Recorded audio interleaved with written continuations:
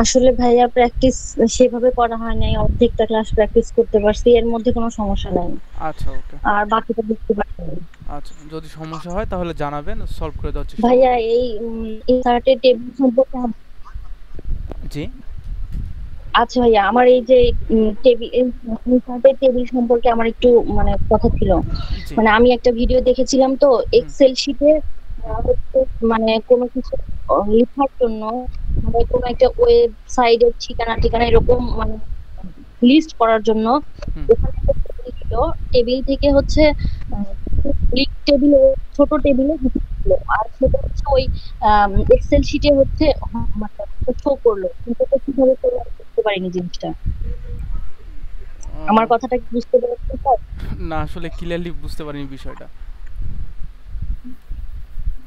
মানে বিষয়টা হচ্ছে এক্সেল শিটে কোনো কিছু লিস্ট তৈরি করবে, হ্যাঁ। হ্যাঁ। সেটা হচ্ছে ওই যে আমরা কালকে গত ক্লাসে টেবিল করলাম না, হ্যাঁ। ওইরকম হচ্ছে কোনো একটা টেবিল নিল, ঠিক ওখান থেকেই নিল, নিয়ে ওইটার ওই টেবিলে, ছোট টেবিলে ওই মানে তথ্যগুলো দিল, আর ওইটা হচ্ছে এক্সেল শিটে শো করলো, মানে এক্সেল শিটে লেখাগুলো হলো, কিন্তু এখানে ছোট টেবিল থেকে টেবিলে ওই লেখাগুলো তৈরি করলো। এটা আসলে আমি বুঝতে পারিনি জিনিসটা, মানে কেমন করে করলো এটা। মানে টেবিলের মধ্যে কিছু তথ্য অ্যাড করা আছে, সেটা আবার আলাদা এক্সেল শিটে নিয়েছে। এ- এরকম কিছু।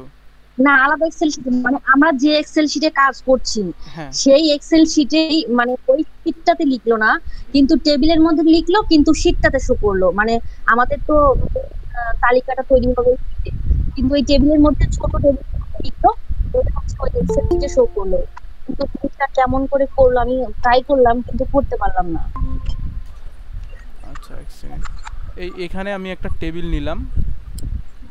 টেবিল নিয়ে এখানে আমি কিছু লিখলাম, তাই তো? লেখার পরে এই লেখাগুলো ঠিক আলাদাভাবে আরেক জায়গায় শো করছিল, এরকম? না ভাইয়া, মানে এই যে ওই টেবিল অপশন আছে না, এখানে ইনসার্টে টেবিল অপশন আছে না, হ্যাঁ, এই টেবিল। ওই ওই টেবিল অপশনে কোথাও গিয়ে লিখলো, মানে টেবিল অপশনটা কিভাবে নিল এই জিনিসটা আমি বুঝতে পারলাম না। টেবিল অপশনে গিয়ে লিখলো, আর এইখানে আমাদের লেখাগুলো যেরকম আছে সেইগুলো, এই লেখাগুলো, এই তথ্যগুলো এই এক্সেল শিটে শো করলো। ও আচ্ছা, আচ্ছা, বিষয়টা বুঝতে পেরেছি। এই ইনসার্টের যে টেবিলের বিষয়টা আছে, এটা এখানে এরকম করে নিয়ে আসছে। নিয়ে আসার পরে মানে ওই জায়গাটায় একটা উইন্ডোতে লিখেছে, এখানে লেখাগুলো শো করেছে, এরকম বিষয়টা। আচ্ছা, বুঝতে পেরেছি বিষয়টা।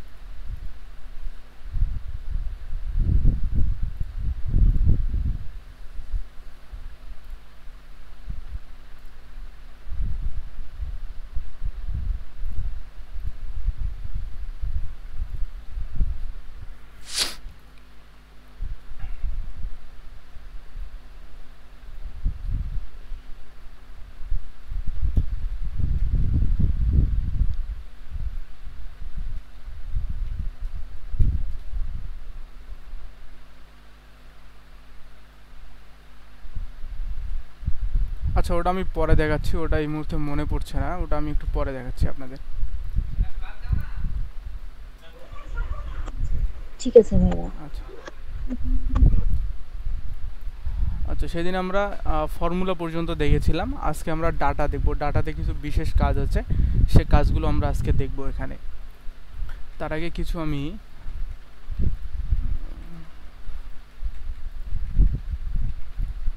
আচ্ছা এখানে কিছু লিখি। আচ্ছা, এখানে কয়েকটা বিষয় আছে: from access, from web, from text, from other sources. তো আমরা এখানে ফ্রম টেক্সট যেটা আছে, আমরা এই ফ্রম টেক্সটটা দেখব। তো এখানে বিষয়টা হচ্ছে, এই যে টেক্সট ডকুমেন্ট, এই টেক্সট ডকুমেন্টে মনে করেন আমরা অনেক কিছু লিখে থাকি। তো ওই লেখাগুলো আমরা সরাসরি ঠিক এক্সেল শিটে কীভাবে নিয়ে আসব, সে বিষয়টা আমরা দেখব এখানে। তো এখানে আমি কিছু ডাটা অ্যাড করি। স্পেস, এখানে কন্ডিশন হচ্ছে আপনারা যদি স্পেস ইউজ করেন তাহলে স্পেস দিবেন, যদি ট্যাব ইউজ করেন তাহলে ট্যাব দিবেন, যদি কমা ইউজ করেন তাহলে কমা দিবেন। যে কন্ডিশন ইউজ করবেন সে কন্ডিশনে এখানে ইউজ করতে হবে। আদার কন্ডিশন হলে আপনার এই এক্সেল শিটে ওই ফর্মুলাটা কার্যক্রম করবে না। তো আমরা প্রথমে একটা স্পেস দিলাম, দিয়ে আমি এখানে কিছু ডাটা এড করব, কিছু ভ্যালু এড করব। 15 স্পেস ভাইয়া এই পেজটা কোথা থেকে নেওয়া হলো? টেক্সট ডকুমেন্ট, কম্পিউটারে যে টেক্সট ডকুমেন্ট আছে, এই যে ফাঁকা স্পেস উইন্ডোর মধ্যে, এখানে গিয়ে মাউসের রাইট বাটন ক্লিক করবেন, যেখান থেকে আমরা রিফ্রেশ করি ওখানে গিয়ে নিউ লেখা আছে, নিউ থেকে আমরা এই যে টেক্সট ডকুমেন্টে যাব। এই টেক্সট ডকুমেন্টে ক্লিক করার পরে এখানে টেক্সট ডকুমেন্টটা চলে আসলো। যদি আপনি এখানে এই টাস্ক বারে নিতে চান তাহলে এইভাবে টেনে ধরে নিয়ে এসে টাস্ক বারে দিয়ে দিন, এটা এখানে চলে আসবে, জাস্ট আলাদা করে সেভ করে রাখার জন্য।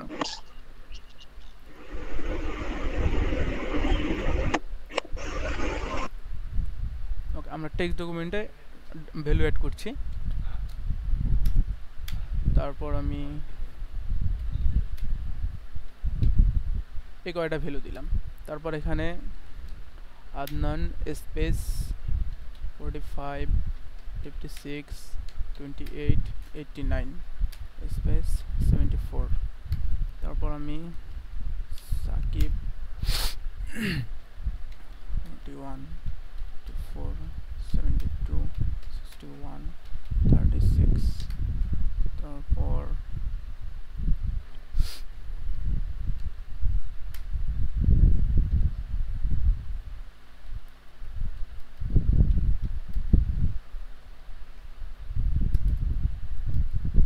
এই চারটা দিলাম। এখন এটা আমাদেরকে সেভ করে নিতে হবে। আমরা যেভাবে এক্সেল তারপর হচ্ছে ওয়ার্ড যেভাবে সেভ করি এটাও ঠিক ওইভাবে সেভ করব। কিবোর্ড থেকে কন্ট্রোল এস অথবা ফাইল থেকে আমরা এখানে সেভে ক্লিক দিব। সেভে ক্লিক দিব, দেওয়ার পরে এটা আমি এক জায়গায় সেভ করে নিই, দিয়ে এটা আমি ভ্যালু লিখে সেভ করে রাখলাম, এটা সেভ থাকলো। এখন এই টেক্সট ডকুমেন্টের এই ভ্যালুগুলো আমি ঠিক এখানে কিভাবে নিয়ে আসব, এই ডাটাগুলো কিভাবে নিয়ে আসব। এখানে দেখুন ফর্ম টেক্সট লেখা আছে, আমি যে কোনো এক জায়গায় মাউসের কার্সরটা রাখবো, যে কোনো একটা সেলে, তারপর ফর্ম টেক্সটে ক্লিক দিব। দেওয়ার পরে আমি যেখানে সেভ করে রেখেছিলাম ডেস্কটপে যাব, যাওয়ার পরে এখানে আমি ভ্যালু লিখে সেভ করেছিলাম, এই যে আমার ভ্যালু দিয়ে টেক্সট ডকুমেন্টটা আছে। তো আমি এটা ইম্পোর্ট করব, এখান থেকে ইম্পোর্ট করে নিলাম। এখন আমার এরকম একটা নিউ উইন্ডো চলে আসলো। এখান থেকে দেখুন ডেলিমিটেড দেওয়া আছে এবং ফিক্সড উইথ দেওয়া আছে। তো আমরা এটা ডেলিমিটেডেই আমরা সেভ করে রাখবো, এটা এই অবস্থায়। তারপর আমরা নেক্সটে ক্লিক দেবো। যদি এটা ফিক্সড উইথ করে দেওয়া থাকে তো আপনারা এখান থেকে ডেলিমিটেড করে দিবেন। দেওয়ার পরে আমরা নেক্সটে ক্লিক দেবো। দেওয়ার পরে এখানে দেখুন ডেলিমিটার্স দেওয়া আছে, ট্যাব, তারপর semicolon, comma, space and others. তো আমরা কি ইউজ করেছিলাম, আমরা স্পেস ইউজ করেছিলাম, আমরা এখানে সবগুলো স্পেস ইউজ করেছিলাম। তো আমরা এখান থেকে আমরা স্পেসটা দিয়ে দিব। এখন ট্যাবে ক্লিক দেবো। এখানে দেখুন আমার ডাটাগুলো ঠিক এইভাবেই আসছে। আমার ডাটাগুলো দেখুন, এই যে আমি স্পেস ইউজ করেছিলাম, আমার এক্সেল শিটও ঠিক ওইভাবে স্পেসভাবেই আসছে। কিন্তু এই এক্সেল শিটে দেখুন এই কলাম রো যেভাবে দেওয়া আছে এখানে ঠিক ওইভাবে শো করছে না। তাহলে ওইভাবে শো করার জন্য আমি কি এখান থেকে ইউজ করব, ডেলিমিটার্স। আমরা টেক্সট ডকুমেন্টে আমরা ইউজ করেছিলাম স্পেস, তো সেই অনুযায়ী আমাদেরকে স্পেস ইউজ করতে হবে। আমরা যদি ট্যাব ইউজ করি, দেখুন ট্যাবে ক্লিক দিই, তখন কিন্তু আমার ওইভাবে শো করছে না, আমার লেখাগুলো ওরকমটাই আছে। তো আমি এখান থেকে যেটা ইউজ করেছি সেটাই দেবো। আমি স্পেস দিলাম। এখন দেখুন প্রত্যেকটা কলাম এবং রো অনুযায়ী ভাগ হয়ে গেছে। এখন আমি এখান থেকে নেক্সট করে দিব। তারপর এখান থেকে জেনারেল টেক্সট ওইভাবেই থাক, তারপর আমরা ফিনিশ করে দিব। এখন দেখুন আমার এরকম আরেকটা ইম্পোর্ট ডাটা আসবে। তো আমি এখান থেকে কোন সেলে আমি এই জিনিসটা দিতে যাচ্ছি, তো অলরেডি আমি একটা সেল সিলেক্ট করে দিয়েছি। যদি আপনি আলাদা কোনো সেলে রাখতে চান তাহলে ওই সেলে আপনারা ক্লিক দিলে এখানে ওই সেল এবং কলাম রোটা এখানে শো করবে। তো আমি এই সেলটাই আমার সিলেক্ট করা আছে, এটাই থাক, আমি এখান থেকে ওকে করে দিলাম। এখন দেখুন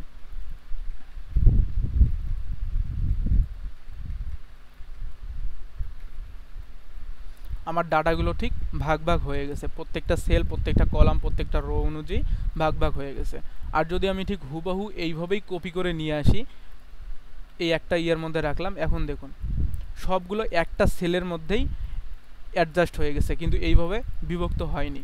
তো এইভাবে বিভক্ত করার জন্য আমরা ঠিক এই ফর্ম টেক্সট ইউজ করে এইভাবে আলাদা করে নিয়ে আসব। এটাই হচ্ছে টেক্সট থেকে নিয়ে আসার নিয়ম। এখানে আরেকটা নিয়ম আছে, এখানে দেখুন আমি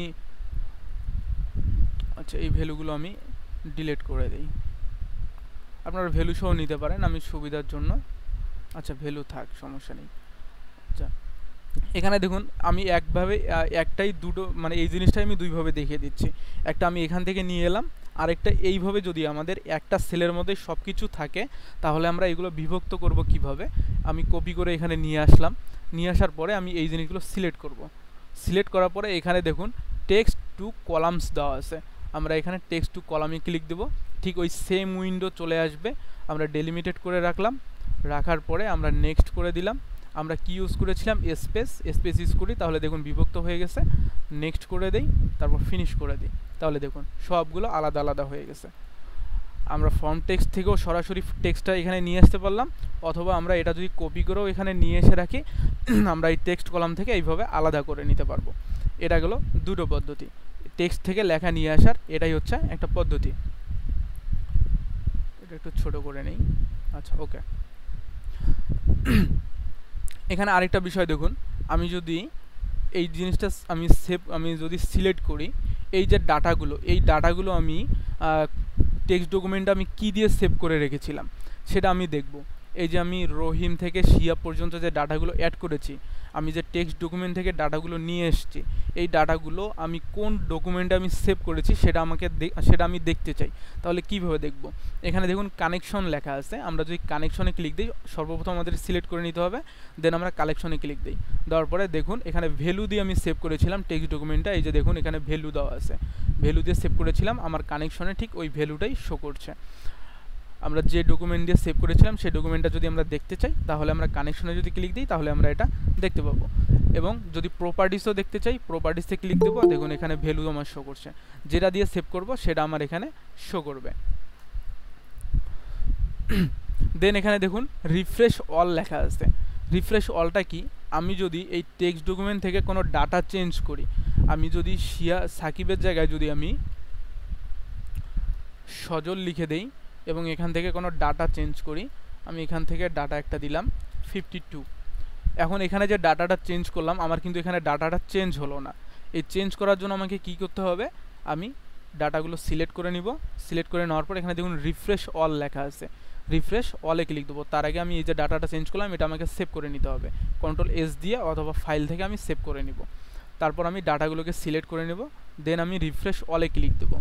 দেওয়ার পরে এখান থেকে আমার ডাটাটা আবার ইম্পোর্ট করতে হবে, ইম্পোর্ট।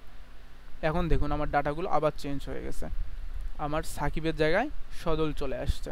দেখুন এখানে আমার সাকিব ছিল, এখানে আমার সদল চলে আসছে। এখানে আমি দুটো ডাটা চেঞ্জ করেছি, ভ্যালু চেঞ্জ করেছি, আমার ভ্যালুটা এখানে চেঞ্জ হয়ে গেছে। তো এইভাবে আমরা টেক্সট ডকুমেন্ট থেকে সরাসরি এক্সেল শিটে আমরা কোনো ডাটা ইম্পোর্ট করতে পারি। এটা একটা পদ্ধতি গেল। এখানে দেখুন শর্ট অ্যান্ড ফিল্টার আছে। শর্ট অ্যান্ড ফিল্টারে দেখুন A to Z দেওয়া আছে, Z to A দেওয়া আছে এবং শর্ট দেওয়া আছে। তো ফিল্টারটা আমরা অটোমেটিক গত ক্লাসে দেখেছি, তারপরও আজকে দেখিয়ে দিব। এখন এখানে আরেকটা বিষয় হচ্ছে অ্যাডভান্স, তো এই কটা বিষয় আমরা এখন দেখি। তো এখানে দেখুন A to Z দেওয়া আছে, এখানে দেখুন রহিম, তারপর আদনান, সজল, শিয়াব। তো এখানে রহিমের প্রথম অক্ষর আর, আদনানের প্রথম অক্ষর এ। তো আমরা যদি ডাটাগুলোকে সুন্দর করে সাজাতে চাই তাহলে আমাদের প্রথমে কি আসে, এ আসে, তারপর বি, তারপর সি, তারপর ডি, এইভাবে আমাদের ডাটাগুলো সুন্দর করে সাজানোর জন্য এই A to Z ইউজ করা হয়। তো এখানে দেখুন রহিমটা সর্বপ্রথম আছে, তো রহিমটা যদি সর্বপ্রথম থাকে, আমরা যদি এটা শর্ট করতে চাই তাহলে আমাদের আদনানটা সর্বপ্রথম চলে আসবে। তো আমরা এই আদনানটাকে যদি সর্বপ্রথম নিয়ে আসতে যাই তাহলে আমরা কি এইভাবে ডাটাগুলো সিলেক্ট করে কাট করে উপরে দিয়ে তারপর এটা নিচে এইভাবে করে কি আমরা ডাটাগুলো আলাদা করব? কখনোই না। তো আমরা যদি শর্ট একবারেই করে নিতে চাই তখন আমাকে এই ডাটাগুলো একবারেই সিলেক্ট করে নিতে হবে। সিলেক্ট করে নেওয়ার পরে আমি A to Z যে শর্ট আছে সেই শর্টে আমি ক্লিক করি। এখন দেখুন আদনান অ্যাট ফার্স্টে চলে আসছে, তারপর রহিম, তারপর শিয়াব, তারপর সজল। অর্থাৎ এই প্রথম ওয়ার্ড মানে প্রথম যে সংখ্যাটা এ যেটা দেওয়া আছে, এ দিয়ে যে নামটা থাকবে সেটা সর্বপ্রথম আসবে, তারপর যদি বি দিয়ে থাকে তাহলে বি আসবে, তারপর সি দিয়ে থাকলে সি, তারপর ডি দিয়ে থাকলে ডি। এটা হচ্ছে শর্ট। তো এটা যদি আমি এখন উল্টো করতে চাই, আমি জেড থেকে এ করতে চাই, তাহলে আমি ডাটাগুলো সিলেক্ট করে নিব, জেড থেকে এ করে দেই। এখন দেখুন সজল, শিয়াব অ্যাট ফার্স্ট ঠিক আছে, তারপর রহিম, তারপর শেষে আদনান। এটাই হচ্ছে শর্টের কাজ। আরেকটা শর্ট আছে, এখানে আমি সিলেক্ট করে নিই, এখানে দেখুন short A to Z, Z to A, এখানে ক্লিক দিই। ক্লিক দেওয়ার পরে এখানে দেখুন, আচ্ছা এখানে আমি একটা ডাটা সিলেক্ট করি, আমি শিয়াপটা সিলেক্ট করে নিলাম, নেওয়ার পরে শর্টে ক্লিক করি। ক্লিক করার পরে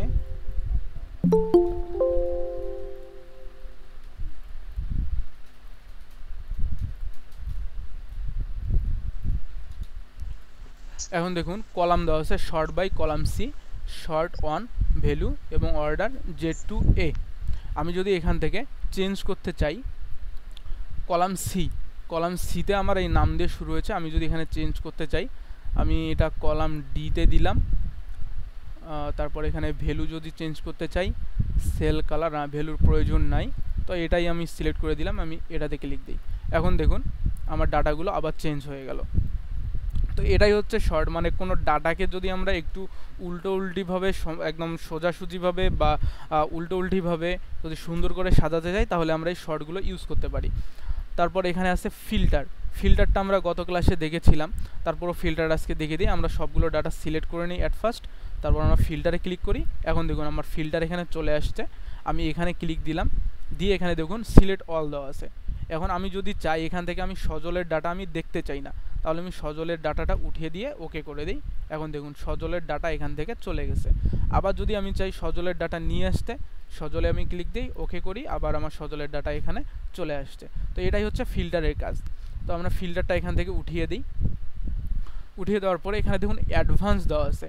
অ্যাডভান্সের কাজটা কি, আমরা অ্যাডভান্সে ক্লিক করি, এখানে দেখুন আমার অটোমেটিক সিলেক্ট হয়ে গেছে। এখানে দেখুন filter the list in place, এই প্লেসে আমাকে এই ডাটাগুলো সিলেক্ট করতে হবে। আমি ডাটাগুলো আমার অলরেডি সিলেক্ট হয়ে গেছে, এই যে দেখুন আমার এখানে এখানে উজ্জ্বলভাবে শো করছে। এখন দেখুন ক্রিটেরিয়া রেঞ্জ দেওয়া আছে। ক্রিটেরিয়া রেঞ্জটা কি, ক্রিটেরিয়া রেঞ্জটা আমি একটু এখানে এটা কেটে দিয়ে আমি দেখাই। এখানে আমি নেম, তারপর এখানে আমি বাংলা, ইংলিশ, ম্যাথ, তারপর সোশ্যাল সায়েন্স, তারপর হচ্ছে আর এটা কি দিতে পারি, আচ্ছা এটা আমি টোটাল ইউজ করি, এটা আমি টোটাল ইউজ করি। তো আমি এইটা আগে আমি সিলেক্ট করে নিই, এটা সিলেক্ট করে আমি এখানে পেস্ট করে দিলাম। দেওয়ার পরে এখানে আমি একটা সূত্র লিখবো। এখানে সূত্রটা কি, যে এখানে শিয়াব, আদনান, সজল, রহিমের যে ডাটাগুলো আছে, আমি চাচ্ছি যে এখানে এ দিয়ে যে নামের ডাটাগুলো আছে সেই ডাটাগুলো আমি এক জায়গায় করব, এস দিয়ে যে নামের ডাটাগুলো আছে সেটা আমি আলাদা করব, তারপর আর দিয়ে যে নামের ডাটাগুলো আছে সে নামগুলো আমি আলাদা করব। তো এটার জন্য আমাকে কী করতে হবে, একটা সূত্র লিখতে হবে। সূত্রটা কীভাবে লিখবো, অ্যাট ফার্স্ট আমি ইকুয়াল দিব, দেওয়ার পরে আমি ইনভার্টেড কমা দিব, দেওয়ার পরে আমি কার ডাটাগুলো নিতে চাচ্ছি, আমি এ দিয়ে যে নামগুলো দেওয়া আছে, এ দিয়ে যে ডাটাগুলো দেওয়া আছে সে ডাটাগুলো নিব। তো আমি এখানে এ সিলেক্ট করে দিলাম, এ লিখে দিলাম, তারপর আমি স্টার চিহ্ন দিব অথবা গুণ চিহ্ন দিব, তারপর ইনভার্টেড কমা দিয়ে আমি ইন্টার দিব। আমার এখানে এই সূত্রটা চলে আসছে।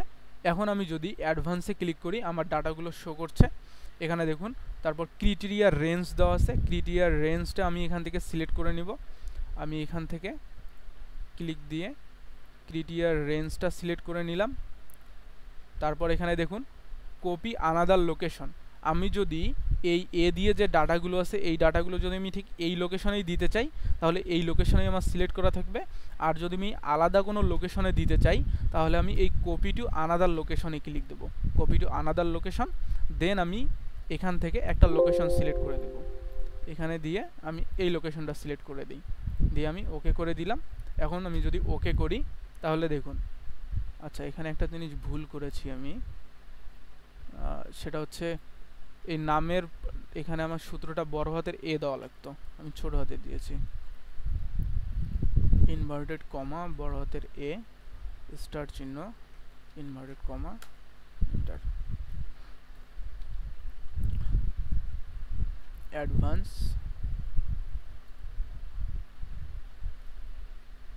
আমি এরিয়াটা সিলেক্ট করে দিলাম, তারপর কপি, এটা উঠিয়ে দিয়ে আমি এইটাই লোকেশনটা সিলেক্ট করে দিলাম এবং ওকে করলাম।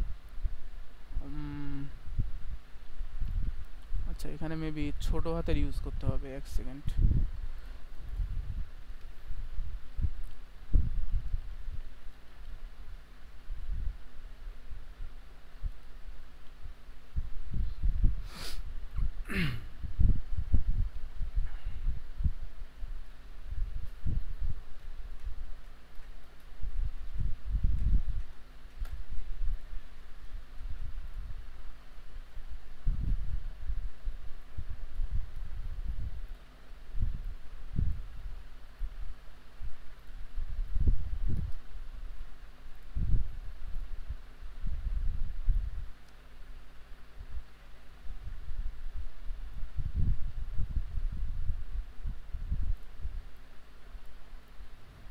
আচ্ছা এখানে মনে হয় শিয়াবে এই ছোট হাতের এ থাকার জন্য এখানে মনে হয় আসছে।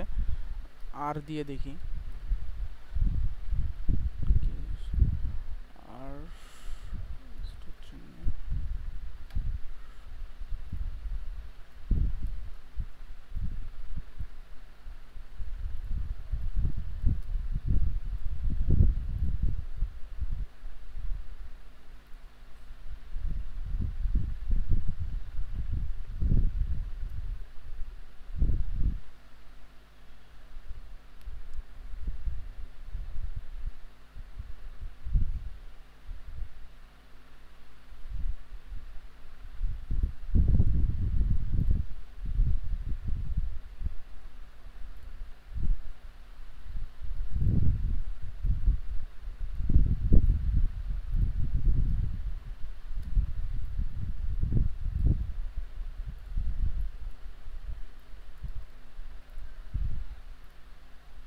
এখন চলে আসছে। আমি এই যে প্রথমে এইটা সিলেক্ট করে নিইনি, এই কারণে সমস্যাটা হচ্ছিল। দেখুন আমি এখানে সূত্রে আর দিয়েছিলাম এবং আর দিয়ে আমার রহিম নামটা আছে এবং আর দিয়ে যতগুলো ডাটা থাকবে সবগুলো এখানে শো করতো। তো একটাই ডাটা ছিল এখানের মধ্যে, এই কারণে একটা ডাটাই আমার এখানে শো করছে। এখন এখানে আমি ঠিক ওইটা দিয়ে অ্যাডভান্স দিয়ে আমি আরেকটা সূত্র ইউজ করতে পারি। এখানে টোটালে দেখুন 90, 74, 36, 46। তো আমি এখানে একটা শর্ত ইউজ করতে পারি। আমি ঠিক সেমভাবে এখানে আমি এইটা নিয়ে আসলাম, এখানে দিলাম, দেওয়ার পরে এখানে আমি একটা টোটালে গিয়ে আমি যেহেতু টোটালটা বের করব, টোটালের আমি এখানে সূত্রটা লিখব। ঠিক সেমভাবে আমি এখানে গ্রেটার দেন দিলাম, ইকুয়াল দিলাম,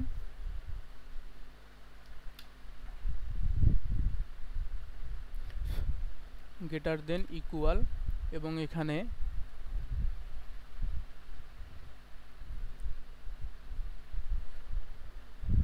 ইনভার্টেড কমা আমি এখানে এখানে যে মানগুলো দেওয়া আছে এই মানগুলো আমি চাচ্ছি যে 40-এর উপরে যেগুলো থাকবে ওইগুলো এখানে শো করবে এবং 40-এর নিচে যেগুলো থাকবে ওইগুলো শো করবে না। তো আমি এখানে 40 স্টার চিহ্ন ইনভার্টেড কমা দিয়ে আমি এন্টার করে দিলাম। কি হলো?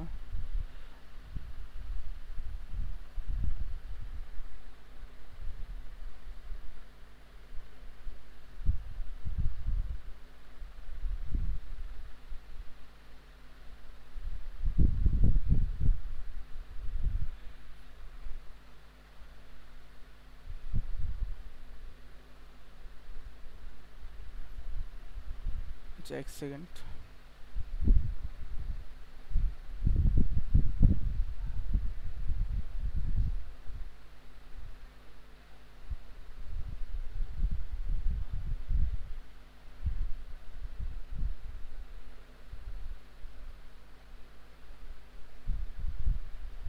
এখানে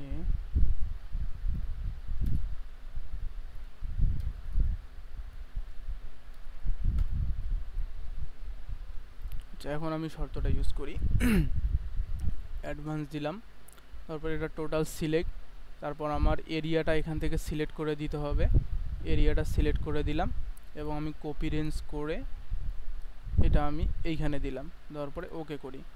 এখন দেখুন এখানে আমার 3 জনেরটা শো করছে, এখানে কিন্তু 4 জনের ডাটা আছে, তার মধ্যে 3 জনেরটা শো করছে, অর্থাৎ 40 আমি এখানে শর্ত দিয়েছিলাম। এই 40 থেকে 40-এর উপরে যে ডাটাগুলো থাকবে ওইগুলো আমার শো করবে, 40-এর নিচে যে ডাটাগুলো থাকবে ওইগুলো শো করবে না। এখানে দেখুন 36 সজলেরটা দেওয়া আছে, এই সজলেরটা কিন্তু এখানে শো করছে না। কী কারণে করছে না? কারণ এখানে আমার 40-এর উপর 40 থেকে 40-এর উপরে যে ডাটাগুলো আছে, ভ্যালুগুলো আছে, ওই ডাটাগুলো এখানে শো করবে, বাকিগুলো শো করবে না। এই অ্যাডভান্সের কাজটাই হচ্ছে এটা, যে আপনি কোনো ডাটাকে যদি আলাদা করতে চান তাহলে আপনি এই অ্যাডভান্স থেকে, এই ডাটা মেনু থেকে, অ্যাডভান্স থেকে এই ডাটাগুলো আলাদা করতে পারবেন। তারপর এখানে দেওয়া আছে টেক্সট কলাম, এটা তো দেখিয়ে দিলাম, এবং রিমুভ ডুপ্লিকেট। এই রিমুভ ডুপ্লিকেটটা আমি দেখি। এখানে দেখুন এই ডাটাগুলো দেওয়া আছে, এই ডাটাগুলো আমি কপি করে এখানেই দিয়ে দিলাম। দিয়ে দেওয়ার পরে সিলেক্ট করে নিলাম, নেওয়ার পরে রিমুভ ডুপ্লিকেটে যদি ক্লিক করি আমার এখানে কিছু করতে হবে না, এখন আমি ওকে করে দিই। তারপরে দেখুন 4টা ডুপ্লিকেট আমার ডিলিট হয়ে গেছে, অর্থাৎ এই ডাটাগুলো যে আমি কপি করে নিচে দিয়েছি, আমি এই রিমুভ ডুপ্লিকেট আমি যদি ক্লিক করি, আমার যদি কোনো ডাটার ডুপ্লিকেট থেকে থাকে তাহলে আমার অটোমেটিক ডাটাগুলো যে ডুপ্লিকেট ডাটাগুলো আছে ওইগুলো ডিলিট করে দিবে। তো সেটা আপনার লেখাও হতে পারে, মনে করেন যে অনেক শিটে দেখা যায় যখন আপনারা এর পরবর্তীতে কিছু কাজ আছে, যেমন ইমেল মার্কেটিংয়ের কাজ আছে, তো ইমেল মার্কেটিংয়ে যদি আপনারা ইমেল মার্কেটিং করতে যান বা ইমেলের তথ্যগুলো কালেক্ট করেন অথবা কোনো ডাটা কালেকশন করেন, অনেক সময় দেখা যায় যে সেম ডাটা আপনার এই এক্সেল শিটে চলে আসছে যখন কালেকশন করবেন। তো এই ডাটাগুলো ঠিক আলাদাভাবে ডিলিট করবেন কিভাবে? ওই পুরো ডাটাগুলো সিলেক্ট করে নেবেন, সিলেক্ট করে নেওয়ার পরে এই রিমুভ ডুপ্লিকেটে ক্লিক করবেন, আপনার যে ডাটাগুলো ডুপ্লিকেট আছে অর্থাৎ ডাবল আছে বা ট্রিপল আছে সেই ডাটাগুলো ডিলিট করে দিবে। এটাই হচ্ছে রিমুভ ডুপ্লিকেটের কাজ। এখানে দেখুন ডাটা ভ্যালিডেশন আছে, ডাটা ভ্যালিডেশন থেকে ডাটা ভ্যালিডেশনে আমরা ক্লিক যদি করি তাহলে এখানে সেটিং দেওয়া আছে, অ্যালো দেওয়া আছে, এখানে এনি ভ্যালু দেওয়া আছে, আমরা হোল নাম্বার করে নিব। তারপর ডাটা থেকে আমরা বিটুইন করে নেব, এখানে বিভিন্ন বিষয় আছে, আমরা যদি হোল নাম্বারে যাই এখানে any value, whole number, decimal, list, date, time, text length, custom, বিভিন্ন বিষয় আছে। তো বিভিন্ন বিষয় বিভিন্ন কাজে আর কি লাগে। তো এখানে সবথেকে যে বিষয়টা লাগে সেটা হচ্ছে হোল নাম্বার, এবং এখানে ডাটা থেকে between, not between, equal to, not equal to, মানে বিভিন্ন বিষয় দেওয়া আছে। তো আমরা বিটুইনটা দেখব। দেওয়ার পরে মিনিমাম এবং ম্যাক্সিমাম দেওয়া আছে। তো আমি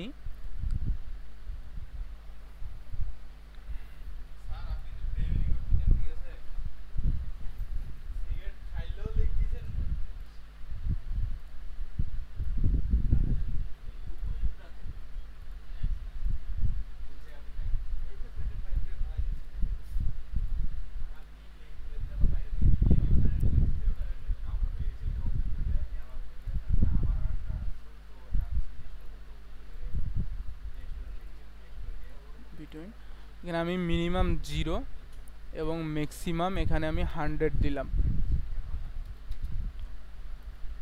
ওকে, আচ্ছা এখানে একটা বিষয়,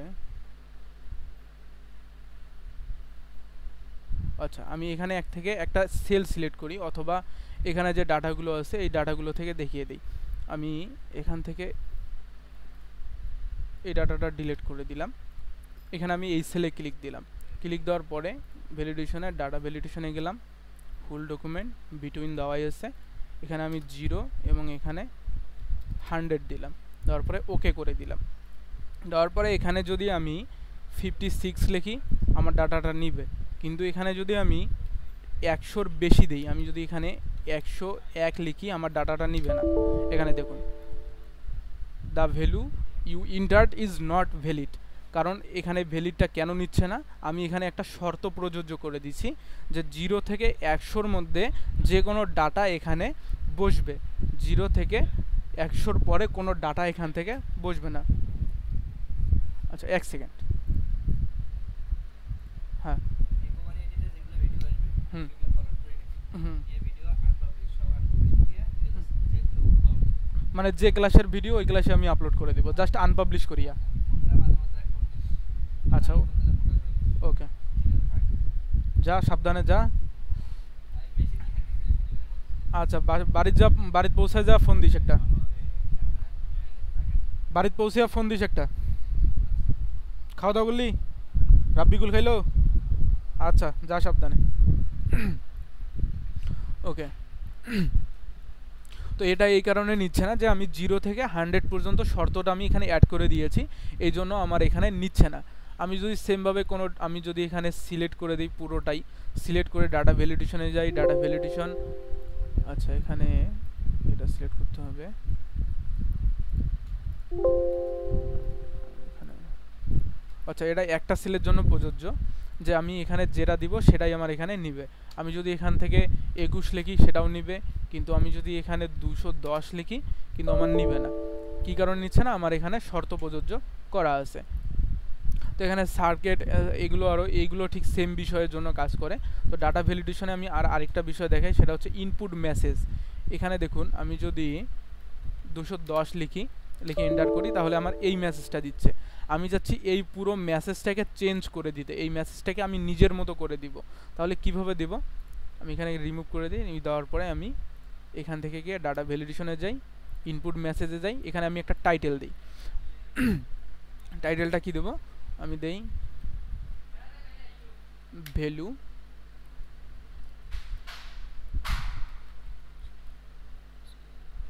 ইনকারেক্ট দিলাম। এটা হচ্ছে আমার টপ মেসেজে থাকবে, এবং ইনপুট মেসেজ আমাকে একটা মেসেজ দিবে। সে মেসেজটি কি দিবে? আমি চাচ্ছি যে এখানে আমাকে মেসেজে বলবে প্লিজ কারেক্ট ইন্টার ভ্যালু, এটা দিলাম, দিয়ে আমি ওকে করে দিই। এখন দেখুন আমি মেসেজটি কী লিখেছিলাম? ভ্যালু ইনকারেক্ট, এবং আমি নিচে একটা মেসেজ আমাকে দিবে, যে কী দিবে সেটা হচ্ছে প্লিজ কারেক্ট ইন্টার ভ্যালু। এখন যদি আমি এখানে ভ্যালুটা চেঞ্জ করি, 210 লিখে ইন্টার করি, এখন দেখুন ও না সরি, এই মেসেজটা এখানে কাজ করবে। আরেকটা মেসেজের অপশন আছে, সেটা আমি দেখাচ্ছি। এখানে গিয়ে এখানে দেখুন আমি এই মেসেজটা দিয়েছি, এখন দেখুন ইরোর অ্যালার্ট আছে, এই ইরোর অ্যালার্টে গিয়ে ওইটা চেঞ্জ হবে। এখানে দেখুন স্টাইল দেওয়া আছে, স্টাইলে warning information.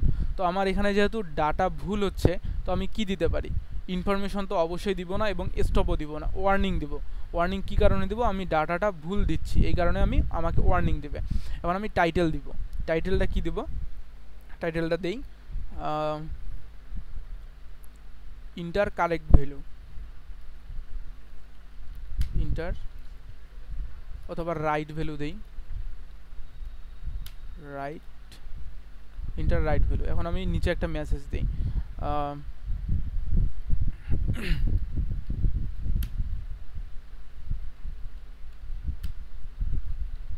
Correct the right value, এটা দিলাম, দিয়ে এখন আমি ওকে করে দিই। এখন আমি যদি এখানে লিখি ইন্টার দিই, এখন দেখুন আমার মেসেজটা চেঞ্জ হয়ে গেল। আমি মেসেজে কি লিখেছিলাম? ইন্টার রাইট ভ্যালু, এবং নিচে আমাকে একটা মেসেজ দিবে, সেই মেসেজটা কি? Please correct the right value. এটা আমি এই মেসেজটা সেট করে দিয়েছি।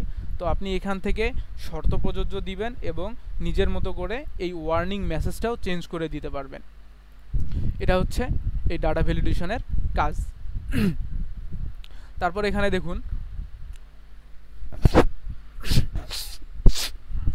দেখুন, কনসলিডেট দেওয়া আছে। এই কনসলিডেটের কাজ কি? কনসলিডেটের কাজ হচ্ছে, এখানে মনে করেন এই যে আমার ডাটাগুলো দেওয়া আছে, আপনার মনে করেন কয়েকটা শিট দেওয়া আছে, sheet 4, sheet 5, sheet 1, sheet 2, sheet 3, এইগুলোতে ঠিক আপনার এরকম কিছু ডাটা দেওয়া আছে, অথবা এরকম কিছু ডাটা দেওয়া আছে। তো আপনি চাচ্ছেন যে প্রত্যেকটা শিটে যে ডাটাগুলো আছে, এই ডাটাগুলো এক জায়গায় নিয়ে এসে যোগ করবেন। আপনি এই শিটেরটা, এই যে ডাটাটা আছে এই ডাটাটা যোগ করবেন, তারপর শিট 6-এ যে ডাটাগুলো আছে এই ডাটাগুলো যোগ করবেন, শিট 2-তে যে ডাটাগুলো আছে এই ডাটা, তারপর প্রত্যেকটা শিটের আপনি ডাটাগুলো যোগ করতে চাচ্ছেন। তো এক জায়গায় যোগ করার জন্য আপনাকে কি করতে হবে? এই কনসলিডেটটা ইউজ করতে হবে। আপনি যদি একটা একটা করে এই শিটের টোটাল মার্কসটা, তারপর এই শিটের টোটাল মার্কস, এই শিটের টোটাল মার্কস, এইভাবে যদি যোগ করতে যান অনেক সময় লেগে যাবে। তো আপনি সবগুলো ডাটা একত্রিত করে যোগ করবেন। তো আমি এখানে কিছু ভ্যালু চেঞ্জ করে দিই।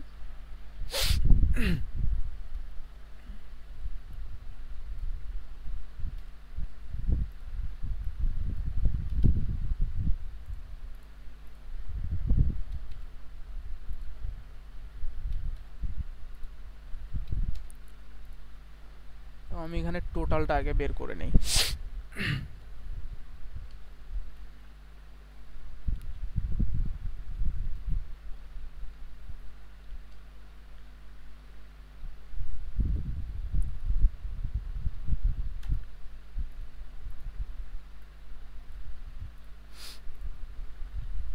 আমি ডাটাগুলো একবারে বের করে নিলাম।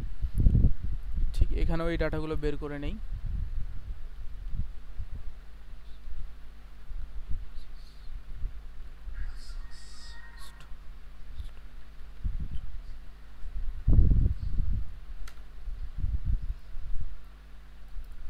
চেঞ্জ করে নিলাম। তো আমি এই দুটো শিটের এই দুটো ডাটাকেই আমি যোগ করা দেখাচ্ছি। তো আপনারা যদি আরও বেশি শিট ইউজ করে শিটের ডাটাগুলো যোগ করতে চান তাহলে আপনি ঠিক সেমভাবে করে নেবেন। তো আমি এখানে একটা নিউ শিট নিলাম। নিউ শিট নিয়ে আমি এখানে একটা ক্লিক দিলাম। ক্লিক দিয়ে আমি কনসলিডেটেড আমি ক্লিক দিই। ক্লিক দেওয়ার পরে এখানে আমি যেহেতু যোগ করব সেহেতু আমার সাম ইউজ করতে হবে। সাম যোগের জন্য ইউজ করা হয়। রেফারেন্সটা আমাকে দিতে হবে, রেফারেন্স কোনটা, আমি এখানে ক্লিক দিই।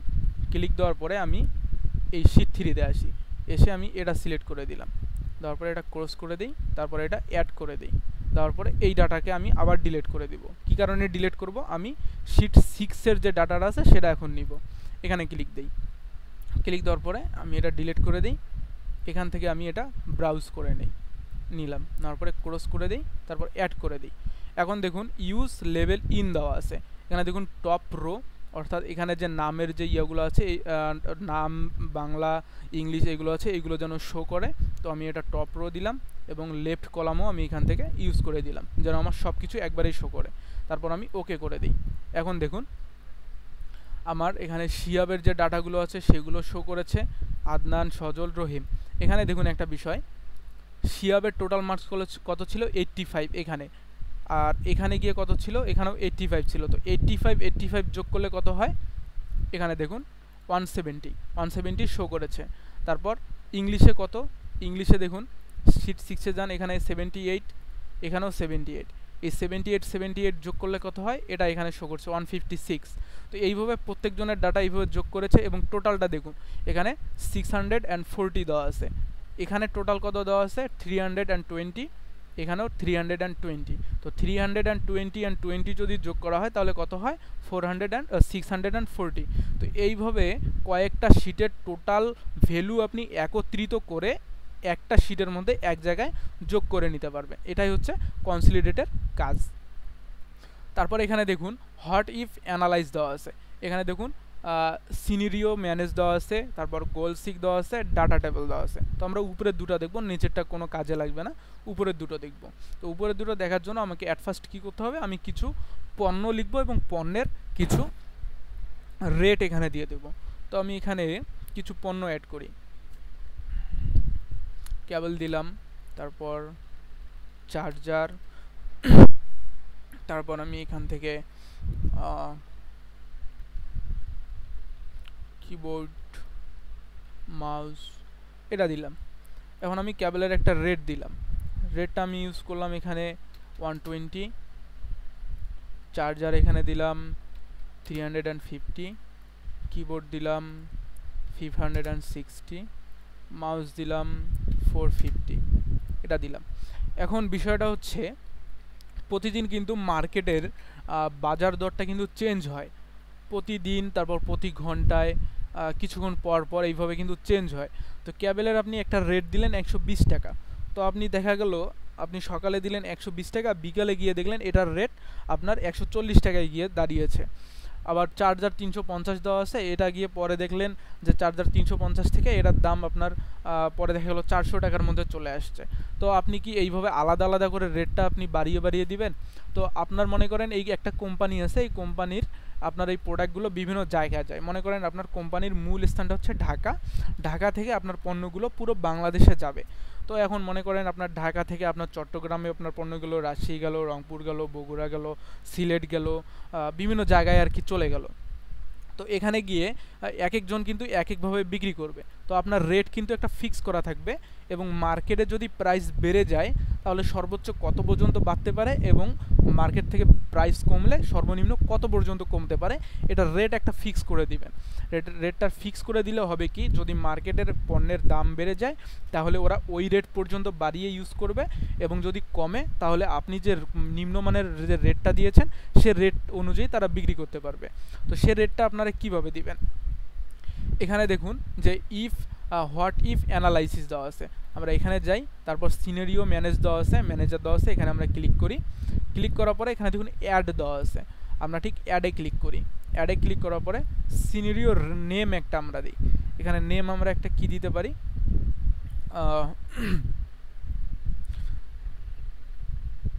নেম আমরা সেলই দিলাম এখান থেকে। দেওয়ার পরে এখানে আমাদেরকে চেঞ্জিং সেল দিতে হবে। চেঞ্জিং সেলে আমরা এখান থেকে এই জিনিসটা উঠিয়ে দিই। দেওয়ার পরে আমরা এখান থেকে ব্রাউজ করে নিই। নেওয়ার পরে আমরা এই রেটটা সিলেক্ট করে নিই। নেওয়ার পরে এখানে আমার চলে আসলো। তারপর প্রিভেন্ট চেঞ্জ এটা থাক, ওকে।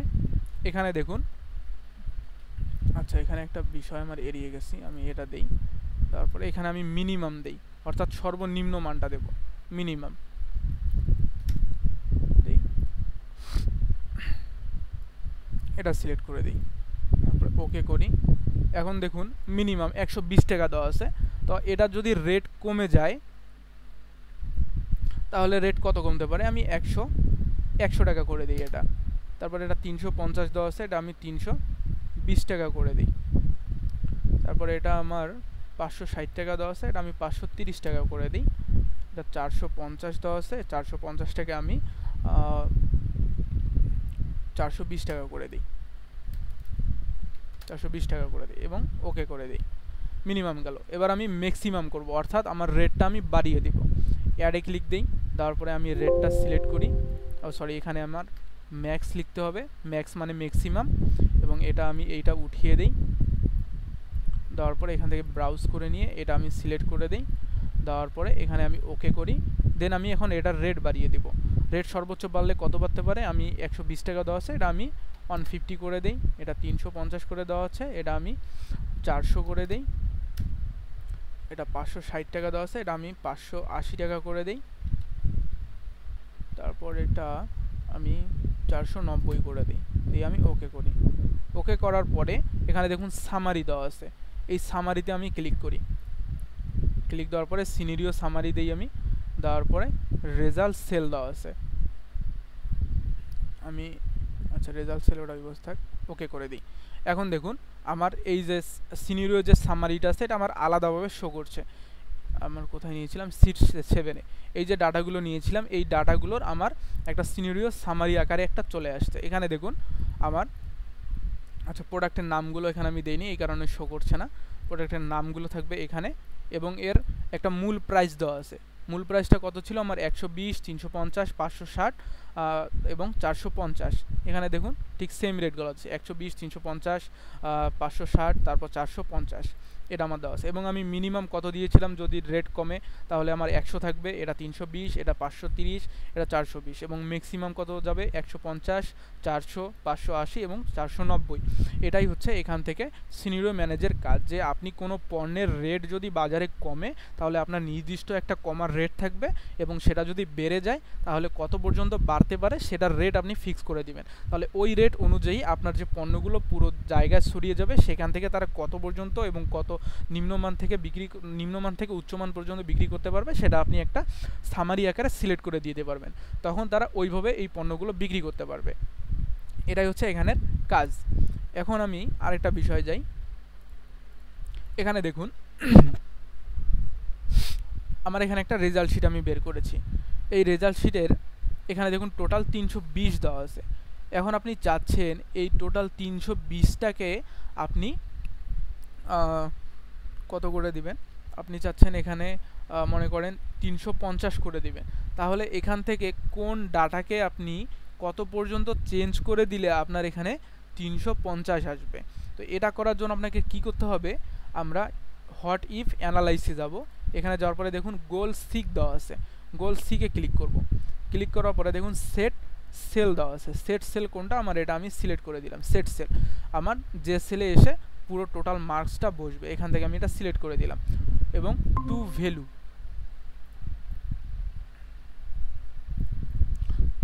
দেওয়া আছে।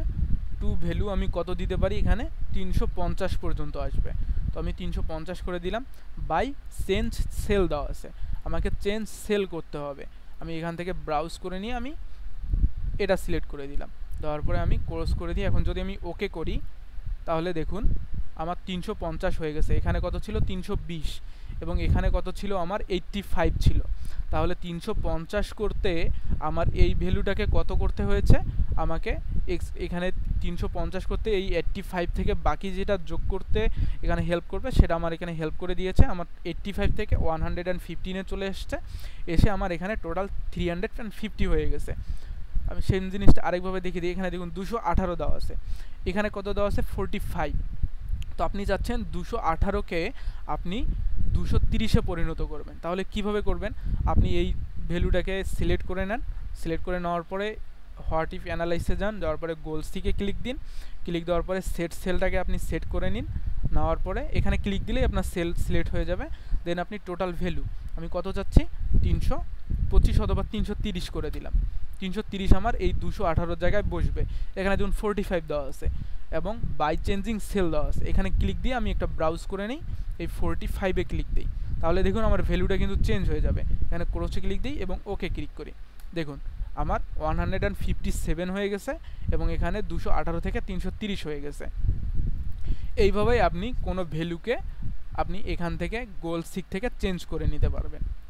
এটাই হচ্ছে গোল সিকের কাজ। এবং এখানে দেওয়া আছে গ্রুপ এবং আনগ্রুপ। এই গ্রুপ এবং আনগ্রুপের কাজটা হচ্ছে কি,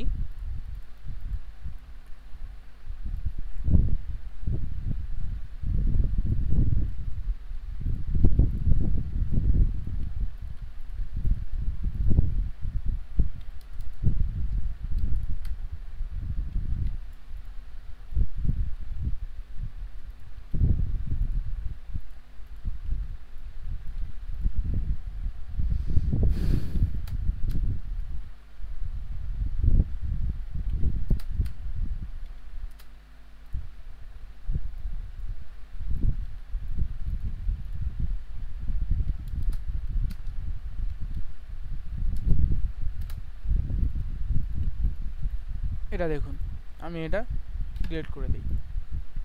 আপনি চাচ্ছেন এই যে ক্যাবেলগুলো দেওয়া আছে, এই ক্যাবেলগুলো একটা গ্রুপে থাকবে, এই চার্জারগুলো একটা গ্রুপে থাকবে এবং কিবোর্ডগুলো একটা গ্রুপে থাকবে। তাহলে এটা গ্রুপ করবেন কিভাবে? আপনি এই ক্যাবেলগুলো সিলেক্ট করে নিন, সিলেক্ট করে নেওয়ার পরে গ্রুপে ক্লিক দিন, দিয়ে রো আপনি এটা যেহেতু রো আছে আপনি রোগুলো যদি কলাম অনুযায়ী করে নিতে চান তাহলে কলামে করে দিতে পারবেন, আর রো অনুযায়ী করতে চাইলে রো করে দিবেন। যেহেতু আমরা রো সিলেক্ট করেছি আমরা রোতেই ক্লিক করি, ওকে করে দিই। তাহলে দেখুন এই যে আমার গ্রুপ হয়ে গেছে, আমার এটা আলাদা একটা গ্রুপ। তারপর আমি চার্জারগুলো একটা গ্রুপ করে নেই, রো করে দিলাম, এটা আমার আলাদা একটা গ্রুপ হয়ে গেল। আচ্ছা এটা আমি মিনিমাইজ করে নিই, দেখুন আমার ক্যাবেলটা চলে গেল। এখন আমি চার্জারগুলোকে গ্রুপ করে নিই, ওকে করে নিই। এখন আমি এটা মিনিমাইজ করে দিই, দেখুন আমার চার্জার এখান থেকে চলে গেল। তারপর কিবোর্ডগুলোকে আমি গ্রুপ করে নিই, ওকে করে দিলাম, দিয়ে আমি এটা ক্লিক করি। তাহলে দেখুন আমার যে এখানে আমার যে তথ্যগুলো ছিল সেগুলো চলে গেছে। সেগুলো কেন চলে গেছে আমি আলাদা করে গ্রুপ করে নিয়েছি। আমি যদি প্লাসে ক্লিক করি তাহলে আমার সবগুলো এখানে ডাটা শো করছে। এইভাবে গ্রুপ করে আপনি ডাটাগুলো আলাদা করে নিতে পারবেন এবং হাইড করেও রাখতে পারবেন। এবং যদি সবগুলো ডাটা আবার আনগ্রুপ করতে চান তাহলে এখানে আনগ্রুপে ক্লিক দিন, ওকে করুন, দেখুন আপনার সবগুলো ডাটা আনগ্রুপ হয়ে গেছে। এটাই হচ্ছে গ্রুপ এবং আনগ্রুপের কাজ। এবং সাবটোটালের কাজটা এটা হচ্ছে এটা লাগবে না, এটা আমি দেখিয়ে দিচ্ছি না। যদি আপনাদের কাজের ক্ষেত্রে কখনো প্রয়োজন পড়ে তাহলে বলবেন, এটা প্রয়োজন পড়বে না, এটা লাগে না। তো এই যে ডাটা মেনুর যে কাজগুলো দেখালাম এইগুলো বিষয় নিয়ে কারো কোনো প্রশ্ন আছে কিনা, থাকলে করতে পারেন।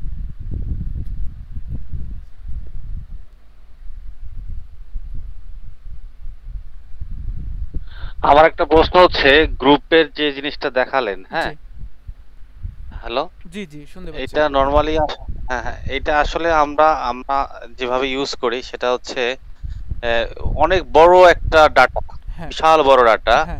সেক্ষেত্রে ওই কিছু যদি আমরা ডাটা হাইড করতে চাই, আপনি যেভাবে দেখাইছেন সেভাবে না করে ওই যে উপরে সেলে এইচ বা আই বা জে এই কয়েকটা সিলেক্ট করে গ্রুপ করে দিলে একটা প্লাস চিহ্ন আসবে, দেখেন একটু করে দেখেন। এইচ, হ্যাঁ হ্যাঁ, এল পর্যন্ত নেন, এটা পুরোটাই নিব, তারপর গ্রুপ করে দেন, গ্রুপে দেন, করে দিলাম, তারপরে ওকে করব একটা, হ্যাঁ আচ্ছা ওকে করলাম, দেন, হ্যাঁ করলাম, গ্রুপ হয়ে গেছে। হ্যাঁ হ্যাঁ, এখানে একটা প্লাস চিহ্ন আসছে, হ্যাঁ এই যে এটা না, এইটা না, জি জি প্লাস চিহ্ন, হ্যাঁ এই যে চলে গেল। হ্যাঁ এইটাই বলতে চাচ্ছিলেন? হ্যাঁ বলতে চাচ্ছিলাম যে এই সব ক্ষেত্রে খুবই ইম্পর্টেন্ট এটা, গ্রুপটা কিন্তু অনেক কাজে লাগে বড় ডাটার জন্য। হ্যাঁ কারণ এখানে তো আমি ছোট ডাটা দিয়ে দেখিয়ে দিলাম, কারণ আপনারা যখন বড় বড় লিস্টের কাজ করবেন তখন অনেক সময় অনেক ডাটা কিন্তু হাইড করে কাজ করতে হয় বা প্রয়োজন পড়ে। এইখানে যদি আমরা এই যে হাইড করে রাখি তাহলে অনেক ডাটা আবার এখানে অ্যাড করে নিতে পারবো। তাহলে প্রিভিউটা ভালো আসে না, প্রিভিউটা ভালো আসে, এইভাবে হাইড করে নিলে প্রিভিউটা ভালো আসবে। আর যদি অনেক বড় থাকে তাহলে অনেক মানে কেমন একটা গ্যামজাম লাগে, একটা জিনিসটা দেখতে খারাপ লাগে। তো এইভাবে যদি আমরা গ্রুপ করে নিয়ে কাজ করি, যখন আপনি ক্লায়েন্টকে কাজ সার্ভিস করবেন তখন কিন্তু এখানে সে অটোমেটিক দেখতে পারবে যে সে এখানে গ্রুপ করে দিয়েছে। আমি যদি এখানে ক্লিক করি তাহলে আমি আর এই ডাটাটা দেখতে পারবো। আবার যদি প্রয়োজন পড়ছে না আমি এখানে ক্লিক দিয়ে আমার ডাটাটা চলে গেল। এইভাবে গ্রুপ করে নিয়ে কাজ করা যায়। গ্রুপটা এখানে মূল একটা ইম্পর্টেন্ট বিষয় একটা। আচ্ছা, এই বিষয়গুলি নিয়ে কারো কোনো প্রশ্ন আছে কিনা?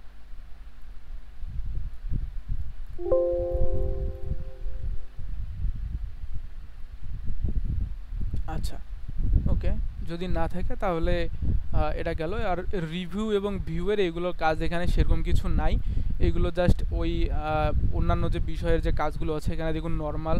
আমি যদি পেজ লেআউট করতে চাই লেআউট করতে পারবো, পেজ ব্রেক প্রিভিউ করতে চাইলে এখান থেকে করে নিতে পারবো, ফুল স্ক্রিন এবং ছোট স্ক্রিন এগুলো বিষয় এখানে থাকে আর কি। এইগুলো আর কি কাজে লাগে না। ফ্রিজটা কাজে লাগে। হ্যাঁ, ফ্রিজটা কাজে লাগে। ফ্রিজটা কাজে লাগে। ফ্রিজটা হচ্ছে কোনো ডাটাকে একদম স্টেবল করে রাখার জন্য এই ফ্রিজটা কাজে লাগে এখান থেকে।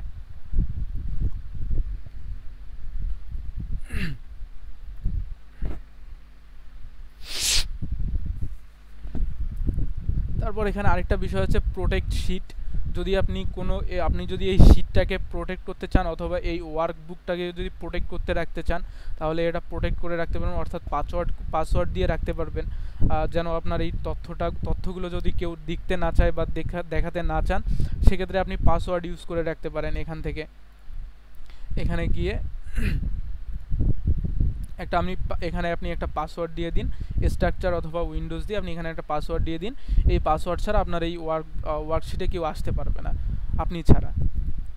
এটাই হচ্ছে এখানে এই যে রিভিউ এবং ভিউয়ের কাজ। এখানে আর সেরকম কোনো কাজ নেই এখানে, এই কারণে আর দেখাচ্ছি না।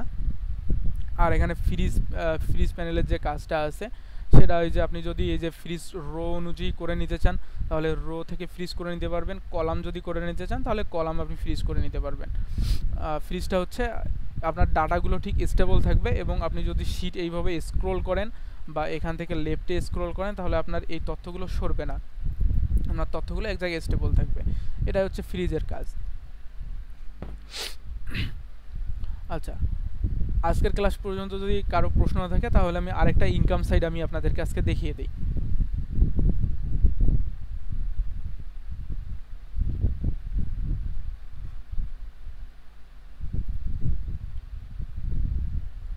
আচ্ছা, আমি কি আপনাদেরকে র্যাপিড ওয়ার্কার দেখিয়েছিলাম?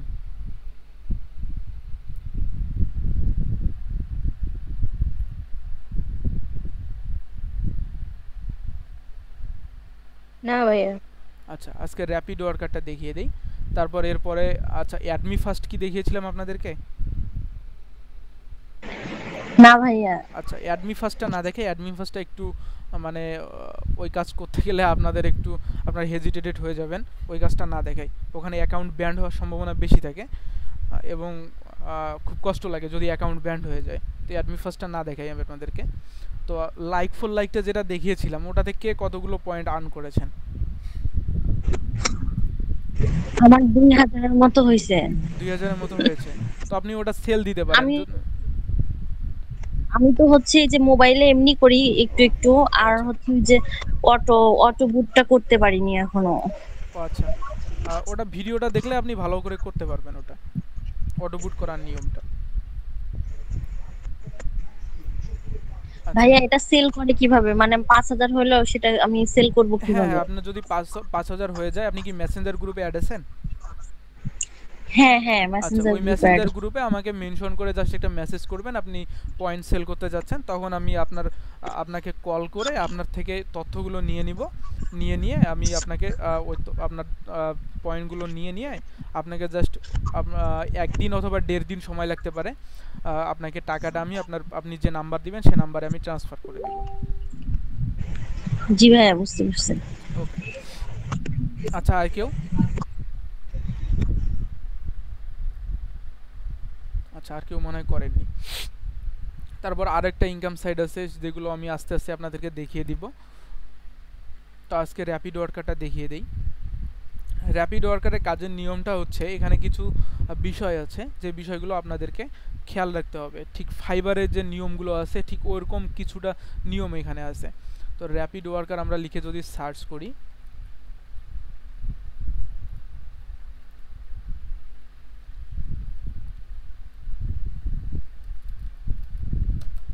র্যাপিড ওয়ার্কার লিখে গুগলে সার্চ করবেন, করার পরে এখানে যে উপরে যে সাইটটা আছে সে সাইডে আমরা এন্ট্রি করব। করার পরে আমাদের এইরকম একটা উইন্ডো চলে আসবে। এখানে দেখুন সাইন আপ নাও লেখা আছে। আমরা যদি সাইন আপ নাওয়ে ক্লিক দিই তাহলে আমরা শর্তগুলো দেখতে পারবো। তো তার আগে কিছু বিষয় বলে নেই। বিষয়টা হচ্ছে ফাইবারে যেমন আমরা কাজ করার জন্য কি লাগে, আমাদের একটা নেটওয়ার্ক লাগে, একটা ডিভাইস লাগে। আপনারা যদি এক নেটওয়ার্ক থেকে আরেক নেটওয়ার্কে যান অথবা এক ডিভাইস থেকে আরেক ডিভাইসে যান তাহলে আপনার অ্যাকাউন্ট ব্যান্ড হয়ে যাওয়ার সম্ভাবনা থাকে। ঠিক এখানেও ঠিক সেম বিষয়, আপনারা যে নেটওয়ার্কে অ্যাকাউন্টটা ক্রিয়েট করবেন ওই নেটওয়ার্কেই আপনাকে এই অ্যাকাউন্টে কাজ করতে হবে এবং যে ডিভাইসে অ্যাকাউন্ট ক্রিয়েট করবেন ওই ডিভাইসে আপনি করতে পারবেন। যদি আপনি মোবাইল থেকে করেন তাহলে মোবাইল থেকে আপনি ডেস্কটপ অথবা ল্যাপটপে ইউজ করতে পারবেন এবং ল্যাপটপে যদি অ্যাকাউন্ট ক্রিয়েট করেন তাহলে সেখান থেকে আপনি মোবাইলেও করতে পারবেন, কিন্তু নেটওয়ার্কটা সেম হতে হবে। আপনি যদি ওয়াইফাই আপনার বাসার ওয়াইফাই দিয়ে যদি আপনি এটা করতে চান তাহলে আপনার বাসার ওয়াইফাই দিয়ে করতে হবে, আপনি মোবাইলের ডাটা ইউজ করতে পারবেন না অথবা অন্য কারো মোবাইল থেকে ডাটা হটস্পট করে নিতে পারবেন না এবং অন্য কোনো ওয়াইফাই অথবা পাবলিক যে ওয়াইফাই আছে সেই ওয়াইফাইও আপনি ইউজ করতে পারবেন না। অর্থাৎ বিষয়টা দাঁড়াচ্ছে এক নেটওয়ার্ক এক ডিভাইস, এক নেটওয়ার্ক এবং এক ডিভাইস ছাড়া আদার নেটওয়ার্ক বা আদার ডিভাইসে আপনি এন্ট্রি করতে পারবেন না, করলেই আপনার অ্যাকাউন্ট ব্যান্ড হয়ে যাবে। এবং আরেকটা বিষয় হচ্ছে আপনার যে নেটওয়ার্কটা আছে সেটা আপনার মোবাইলের ডাটা হতে পারে অথবা ওয়াইফাইও হতে পারে। তো এই নেটওয়ার্কে একটা অ্যাকাউন্টেই প্রযোজ্য, একটা অ্যাকাউন্ট থেকে দুটো অ্যাকাউন্ট আপনার হবে না। কী কারণে হবে না, এখানে এই শর্তটা এখানে বলে দিয়েছে যে এক নেটওয়ার্কের জন্য একটা অ্যাকাউন্টেই প্রযোজ্য, দুটো অ্যাকাউন্ট হবে না, এটা তাদের শর্ত। এখন মনে করেন আপনি আপনার বাড়ির যে ওয়াইফাই বা আপনার মোবাইলের যে ডাটা আছে সে ডাটা দিয়ে আপনি অ্যাকাউন্টটা ক্রিয়েট করলেন। এখন সেখানে গিয়ে আপনার ফ্যামিলি মেম্বার অথবা আপনার কোনো ফ্রেন্ড সার্কেল বা আদার কেউ এসে সেখানে গিয়ে আপনার এই অ্যাকাউন্টটা ক্রিয়েট করলো। ক্রিয়েট করা মাত্রই আপনার অ্যাকাউন্টও ব্যান্ড হয়ে যাবে এবং যিনি ক্রিয়েট করলেন তার অ্যাকাউন্টও ব্যান্ড হয়ে যাবে, কারণ এখানে যে শর্তটা বলেছে সে শর্ত অনুযায়ী আপনি সে শর্তটা অমান্য করেছেন, যার জন্য আপনার অ্যাকাউন্টটা ব্যান করে দিবে। তো বিষয়টা টোটালি দাঁড়াচ্ছে যে এক নেটওয়ার্ক এক ডিভাইস একটাই অ্যাকাউন্ট, এটাই হচ্ছে এটার শর্ত। এবং আরেকটা শর্ত হচ্ছে ভিপিএন ইউজ করা যাবে না। আপনি ভিপিএনটা কী কারণে ইউজ করা যাবে না, ভিপিএনটা হচ্ছে আপনার মূল যে আইপিটা, মূল যে সার্ভারটা আছে মেইন সার্ভারটাকে আপনার হাইড করে দিবে, হাইড করে দিয়ে আপনার ভিপিএনে যে সার্ভারটা আপনি সিলেক্ট করে দিবেন সে সার্ভারটা শো করবে। তো বিষয়টা হচ্ছে আপনি বাংলাদেশ সার্ভার থেকে এই অ্যাকাউন্টটা ক্রিয়েট করেছেন এবং একটা আইপি দিয়ে ক্রিয়েট করেছেন। আপনি যদি ওয়াইফাই নেন ওয়াইফাইয়ের একটা আইপি থাকবে, মোবাইলের ডাটা যদি ইউজ করেন মোবাইলের ডাটার একটা আইপি থাকবে এবং ডিভাইসের একটা আইপি থাকে। তো এখানে যদি আপনি ভিপিএন ইউজ করেন আপনার ভিপিএনের একটা আইপি থাকে, সেই আইপি শো করবে এবং আপনি যে সার্ভারটা ইউজ করেছেন সে সার্ভারের আইপিটা শো করবে। অর্থাৎ আপনার মেইন আইপি যেগুলো থাকবে সেগুলো টোটালি হাইড হয়ে যাবে এবং ভিপিএনের যে আইপিগুলো আছে সেই আইপিগুলো শো করবে। এই আইপিগুলো শো করার জন্য আপনার অ্যাকাউন্টটা ব্যান্ড হয়ে যাবে। এখানে কাজের ভিতরে গেলে এই বিষয়গুলো বুঝতে পারবেন। তো এখানে আমরা আমার একটা কথা, জি বলুন। আমার একটা কথা, জি জি না আমি আমি আমি যদি এখানকার মনে করেন যে আমি বাসায় আমি আমার এইখানকার নেটওয়ার্কে আইপি অ্যাড্রেসে আমি এটা সাইন আপ করলাম, আমি এই ল্যাপটপ অন্য জায়গায় দিয়ে কাজ করতে পারবো না অন্য কোনো সার্ভারে কানেক্টেড হয়ে? না না করতে পারবেন না। আমার ডিভাইস তো সেম থাকলো। ডিভাইস সেম থাকবে কিন্তু আপনার নেটওয়ার্কটা চেঞ্জ হয়ে যাচ্ছে। এখানে দেখুন বলেই দিয়েছে করতে হবে, এখানে একটা নেটওয়ার্ক এবং একটা ডিভাইসের মধ্যে সীমাবদ্ধ থাকতে হবে।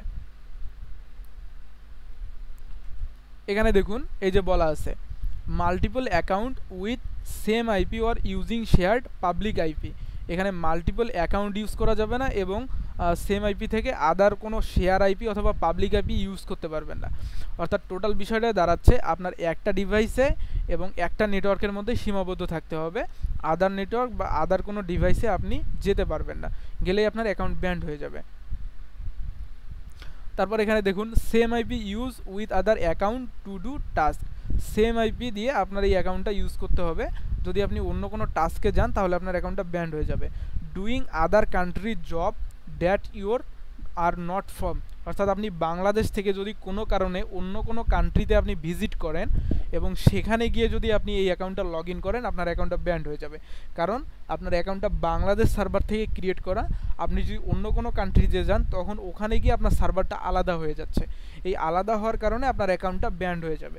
এবং ভিপিএনের যে বিষয়টা বললাম, এখানেও এই যে ভিপিএনের এখানে যে শর্তটা দেওয়া আছে সেই শর্তটা এখানে বলা আছে। অর্থাৎ এই 4টা শর্ত আপনাকে মেনে কাজ করতে হবে। আপনাকে একটা নেটওয়ার্ক এবং একটা ডিভাইসের মধ্যে সীমাবদ্ধ থাকতে হবে, আদার নেটওয়ার্ক বা আদার ডিভাইসে যেতে পারবেন না। এবং আরেকটা বিষয় হচ্ছে আপনার ওই একটা নেটওয়ার্কে একটা অ্যাকাউন্টেই ক্রিয়েট থাকবে। অন্য কোনো অ্যাকাউন্ট ক্রিয়েট হয়ে গেলেই বা লগ ইন হলে আপনার টোটাল দুটো অ্যাকাউন্টেই ব্যান্ড হয়ে যাবে। সেটা একদিনের মধ্যে অথবা 48 ঘন্টার মধ্যে আপনার অ্যাকাউন্টটা ব্যান্ড হয়ে যাবে। অর্থাৎ টোটাল বিষয়টা দাঁড়াচ্ছে আপনি যে এখানে ইনকামগুলো করলেন, এই ইনকামগুলো টোটালি আপনার ওয়েস্ট হয়ে গেল, নষ্ট হয়ে গেল। তো এই বিষয়গুলো আপনারা মাথায় রাখবেন। ঠিক ফাইবারের মতোই নিয়মটা। ফাইবারে আপনার যেমন একটা ডিভাইস একটা নেটওয়ার্কের মধ্যেই সীমাবদ্ধ থাকতে হয়, আদার কোনো ডিভাইস বা নেটওয়ার্কে যাওয়া যায় না, ভিপিএন ইউজ করা যায় না। তো এখানেও ঠিক বিষয়গুলো ঠিক সেম রকম। তো এখানে অ্যাকাউন্ট ক্রিয়েট করার জন্য এই যে আমরা র্যাপিড ওয়ার্কার যে .comটা আছে সেখানে আসলাম। এই যে র্যাপিড ওয়ার্কার লিখে সার্চ করব, র্যাপিড ওয়ার্কারে আসবো, অথবা rapidworker.com লিখেও আমরা চলে আসতে পারি, কোনো সমস্যা নেই। আসার পরে এখানে দেখুন সাইন আপ নাও লেখা আছে, সাইন আপ নাও এ ক্লিক করি। ক্লিক করার পরে এখানে দেখুন নেম, ইমেল অ্যাড্রেস, পাসওয়ার্ড এবং কান্ট্রি দেওয়া আছে, যে কান্ট্রির কথাটা বললাম। এখানে আপনার নেম দিবেন। নেম যদি আপনি মনে করেন এখানে আমি দিলাম রহিম নামটা দিলাম, রহিম নামটা দিলাম। এখন যদি আমি পরের ঘরে ক্লিক করি তাহলে দেখুন আমার নামটা নিবে না। ক্লিক করি, এখন দেখুন this name is already taken, এই নামটা অলরেডি নেওয়া হয়ে গেছে। তো এখন আপনি চাচ্ছেন যে আপনার নামটা তাহলে আপনি কিভাবে চেঞ্জ করে দিবেন। এখানে নামটাকে আপনার সেম রাখার জন্য আপনাকে তার সাথে কিছু সংখ্যা ইউজ করতে হবে। আমি 3টা সংখ্যা ইউজ করলাম। করার পরে এখন যদি ক্লিক করি, এখন দেখুন দিস নেম ইজ অ্যাভেলেবল, আপনার এই নামটা নিয়েছে। এবং আপনাকে একটা মেইল ইউজ করতে হবে। আপনি যে কোনো মেইল ইউজ করতে পারেন, জিমেল, ইমেল, ইয়াহু বা যে কোনো মেইল আপনি ইউজ করতে পারেন। এখানে আপনি মেইলটা দিয়ে দিবেন এবং একটা পাসওয়ার্ড দিবেন। পাসওয়ার্ডের টাইপটা ঠিক কীরকম হতে পারে, পাসওয়ার্ডের টাইপগুলো আপনার স্ট্রং হতে হবে। যেমন আপনার কিবোর্ডে যতগুলো আপনার এখানে ক্যারেক্টার দেওয়া আছে বা কিগুলো দেওয়া আছে সবগুলো আপনাকে ইউজ করতে হবে, তখন আপনার একটা স্ট্রং পাসওয়ার্ড হবে। এবং আমরা যদি এখানে পাসওয়ার্ডে ক্লিক দিই এবং এখানে আমার কিছু শর্ত দেওয়া থাকবে। আচ্ছা এখানে শো করছে না। আচ্ছা এখানে বলা হয়েছে বিটুইন 6 and 11 ক্যারেক্টার অ্যালোয়েড। এখানে আমি পাসওয়ার্ডের একটা টাইপ দেখিয়ে দিই। এখানে আপনার স্পেশাল ক্যারেক্টার যেগুলো দেওয়া আছে সেই ক্যারেক্টারগুলো আপনি আপনার ইচ্ছে মতো ইউজ করবেন। আমি একটা ইউজ করলাম বা দুটো ইউজ করলাম, এটা স্পেশাল ক্যারেক্টার দিলাম। সেগুলো আপনারা আগে পরে মাঝখানে যেখানে খুশি ইউজ করতে পারেন, জাস্ট আমি টাইপটা দেখিয়ে দিচ্ছি। তারপর আমি সংখ্যা ইউজ করব, 1 2 3 দিলাম। আপনারা যতটা খুশি ততটা ইউজ করতে পারেন। তারপর এ থেকে জেডের মধ্যে যে ক্যারেক্টারগুলো আছে সেগুলোর মধ্যে বড় হাতের অক্ষর দিবেন। আপনারা যতটা খুশি ততটা দিতে পারেন, 1 বা 1-এর অধিকও দিতে পারেন। আমি এখানে দুটো দিলাম। দেওয়ার পরে হ্যাঁ এখানে সবগুলো ইউজ করতে হবে। নিউমেরিক নিচ্ছে না, আমি দেখছি তো অনলাইনে আছি এখন। আচ্ছা ওখানে জাস্ট লেটার নিচ্ছে, নিউমেরিক নিচ্ছে না। নিবে, সবগুলো নিবে। আপনাকে সবগুলো মিশ্রিত করে দিতে হবে, সবগুলো মিশ্রিত। এবং নিবে না এই কারণে আপনাকে বলা হয়েছে এখানে দেখুন, ও সরি এখানে আমি 11 কন্ডিশন আছে, এই যে এখানে দেখুন একটা কন্ডিশন দেওয়া আছে বিটুইন 6 and 11 ক্যারেক্টার। এখানে 6 থেকে 11 ক্যারেক্টার মধ্যে আপনাকে দিতে হবে, এর বেশি হলে নিবে না। কিন্তু সেটাই নিচ্ছে না, কিন্তু নিউমেরিক শুধু সংখ্যা নিচ্ছে, সংখ্যা দিয়ে হচ্ছে আমার। আচ্ছা তাহলে সংখ্যা মানে আমার লেটার, নিউমেরিক নিচ্ছে না। আচ্ছা তাহলে ওইভাবে দিন নেয় তো। আচ্ছা হয়তো বা আপডেট হওয়ার কারণে নিচ্ছে না।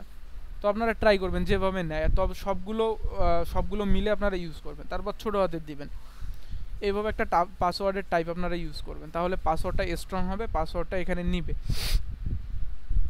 তো আমি এটা দিয়ে দিলাম, পাসওয়ার্ডটা দিলাম। আমার এখানে কিন্তু অলরেডি একটা অ্যাকাউন্ট ক্রিয়েট করা আছে। আমি কিন্তু অ্যাকাউন্ট ক্রিয়েট করা দেখাবো না আপনাদের, কারণ আমি যদি এখানে একটা অ্যাকাউন্ট ক্রিয়েট করি আমার পূর্বের অ্যাকাউন্টটা সহ এই অ্যাকাউন্টটাও ব্যান্ড হয়ে যাবে এবং টোটাল আইপিটাও ব্যান্ড হয়ে যাবে। আইপিটা ব্যান্ড হয়ে গেলে এখানে নেক্সটে আর কোনো অ্যাকাউন্ট ক্রিয়েট করতে পারবো না আমি। এবং কান্ট্রি, আপনি কোন কান্ট্রিতে বর্তমান আছেন, বাংলাদেশে আছেন, আপনাকে এখান থেকে বাংলাদেশ সিলেক্ট করে দিতে হবে। তারপর আই অ্যাম নট রোবট করতে হবে, আই অ্যাম নট রোবটে ক্লিক করি, এখানে টিক নিয়ে নিবে। তারপর এখানে দেখুন আই এগ্রি, এখানে যে টার্মসগুলো দেওয়া আছে, যে শর্তগুলো দেওয়া আছে, এই শর্তগুলোর আপনি এগ্রি কিনা সে বিষয়ে এখানে বলা হচ্ছে। তো আপনি এখান থেকে এগ্রি করে দিবেন। তারপর ক্রিয়েট মাই অ্যাকাউন্ট, এই অ্যাকাউন্টে ক্রিয়েট করার পরে আপনার যে এখানে মেইলটা দিয়েছেন, জিমেল, ইয়াহু, হটমেইল, আউটলুক, যে মেইলেই দিন না কেন, ওই মেইলে আপনার একটা কনফার্মেশন মেসেজ যাবে। ওই কনফার্মেশন মেসেজ থেকে ওখানে দেখবেন একটা লিঙ্ক দেওয়া থাকবে অথবা কোড দেওয়া থাকবে। ওই লিঙ্কে আপনি ক্লিক করার পরে আপনার অ্যাকাউন্টটা কনফার্ম হয়ে যাবে। তখন আপনাকে লগ ইন করতে বলবে। এখানে আপনি যে মেইলটা দিয়েছেন ওই মেইলটা আপনার ইমেলের জায়গায় দিতে হবে এবং পাসওয়ার্ড যেটা এখানে দিয়েছেন ওই পাসওয়ার্ডটা এখানে দিতে হবে। দেওয়ার পরে আই অ্যাম নট রোবট করতে হবে, করার পরে সাবমিট করতে হবে। করার পরে তারপর আপনি অ্যাকাউন্টে লগ ইন হবে আপনার। এই যে আমার অ্যাকাউন্টে লগ ইন হয়ে গেল। এখানে যে আইপির কথাটা বলেছিলাম, দেখুন আমার আইপিটা কিন্তু এখানে শো করছে। অর্থাৎ এখানে মূল বিষয় এবং টোটাল যে বিষয়টা হচ্ছে, এই টোটাল বিষয়টা হচ্ছে আইপি। এই আইপির বিষয়টা আপনারা এখান থেকে খেয়াল রাখবেন এবং যে শর্তগুলো বললাম ওই শর্তগুলো মাথায় রেখে কাজ করবেন। এখানে যদি একটি এদিক সেদিক হয়ে যায় আপনার অ্যাকাউন্টটা ব্যান্ড হয়ে যাবে। সেটা একদিনের মধ্যে হতে পারে বা 48 ঘন্টার মধ্যেও হয়ে যেতে পারে।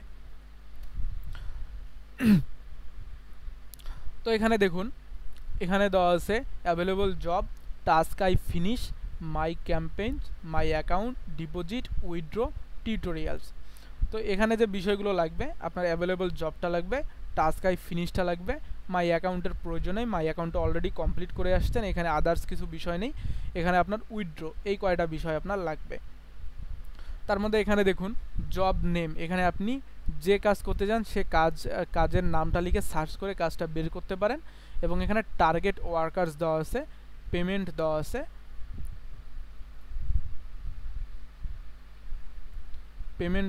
এবং টাইম দেওয়া আছে, তারপর স্ট্যাটাস ডান।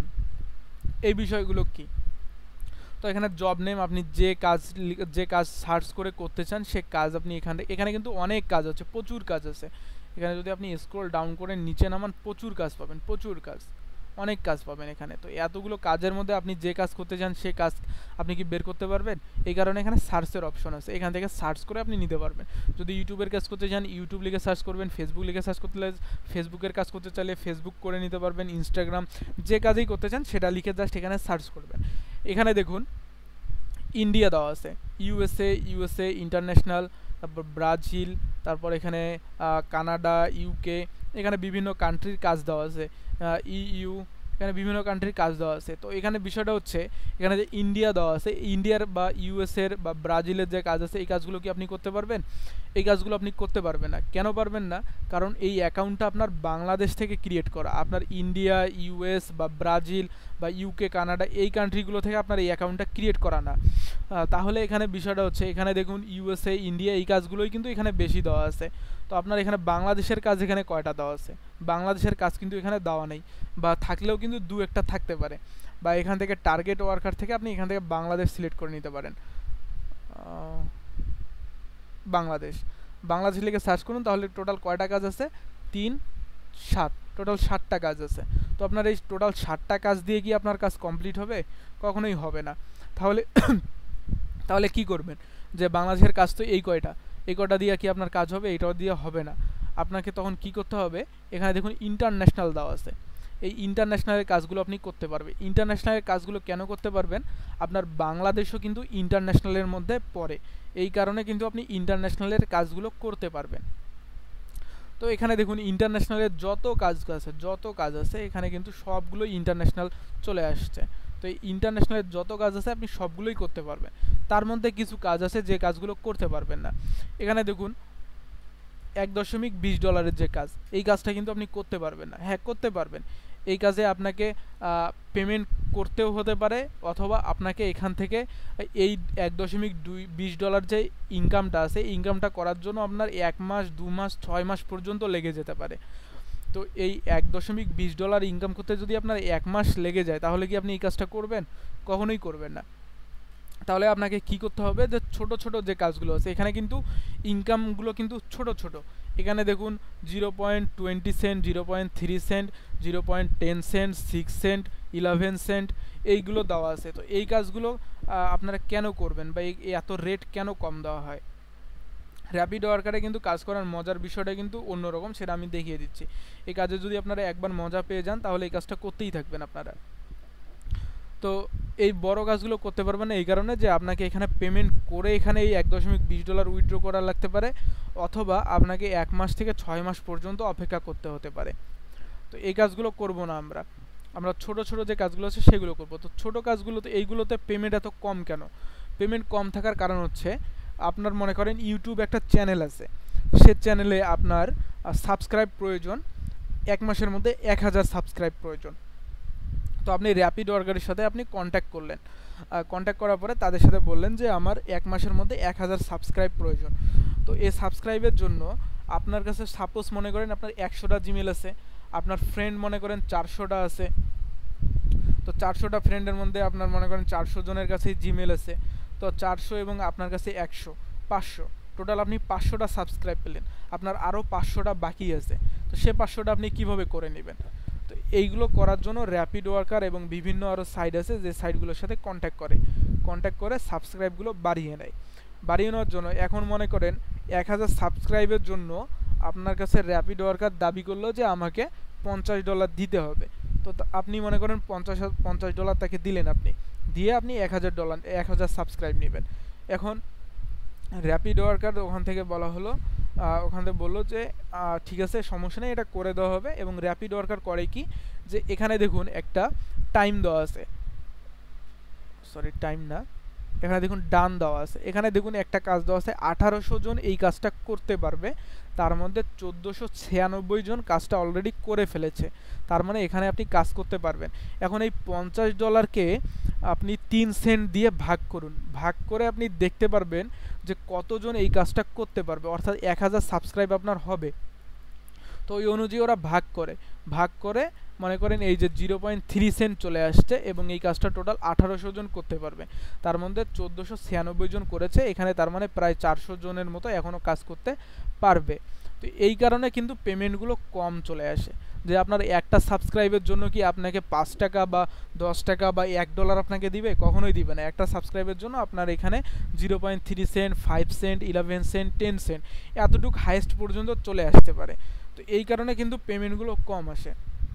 তো আমি এখান থেকে একটা কাজ করিয়ে দেখাই আপনাকে, আমি একটা ইউটিউবের কাজ করে দেখাই। এই যে 1896 আছে এটাই আমি করে দেখাই আপনাদেরকে। তো ইউটিউব ফার্স্ট পেমেন্ট, এটাতে আমি ক্লিক করি, ক্লিক করার পরে একটা নিউ উইন্ডো চলে আসবে। এখানে দেখুন আমাকে কিছু কাজের শর্ত দিয়েছে, এখানে আমাকে অ্যাট ফার্স্ট ইউটিউবে যেতে বলেছে। তো আমি অ্যাট ফার্স্ট ইউটিউবে যাব, ইউটিউবে গেলাম, তারপর share and find this thumb, অর্থাৎ আমাকে একটা থাম্বনেলের লিঙ্ক দেওয়া হয়েছে, এই লিঙ্কটা আমাকে সার্চ করতে হবে। তো আমি এখান থেকে এই লিঙ্কটা কপি করে নিয়ে আমি সার্চ করি।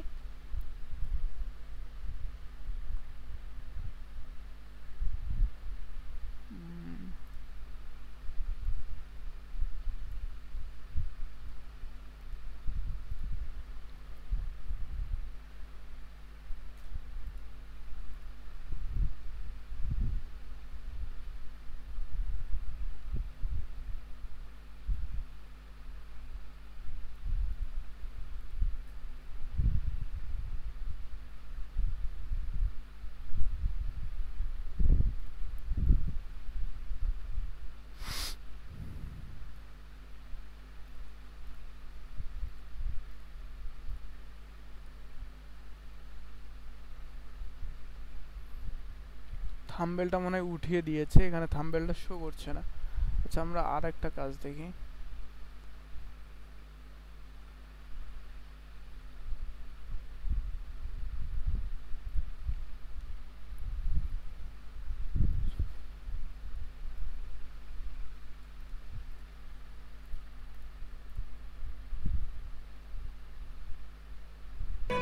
Ayaka shoulders her family's duty to আচ্ছা এখানে আমাকে একটা ভিডিও লিঙ্ক দেওয়া হয়েছে এবং বলা হয়েছে এই ভিডিওটা আমাকে পুরোটা দেখতে হবে।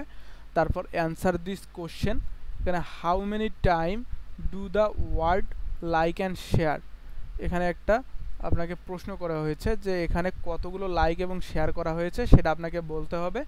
তারপর pop up in the video, এই ভিডিওটা পপ আপ করতে পারবেন, এবং answer correctly or you will not get paid, এই অ্যান্সারটা কারেক্ট করতে হবে, নয়তো আপনাকে পেইড করবে না।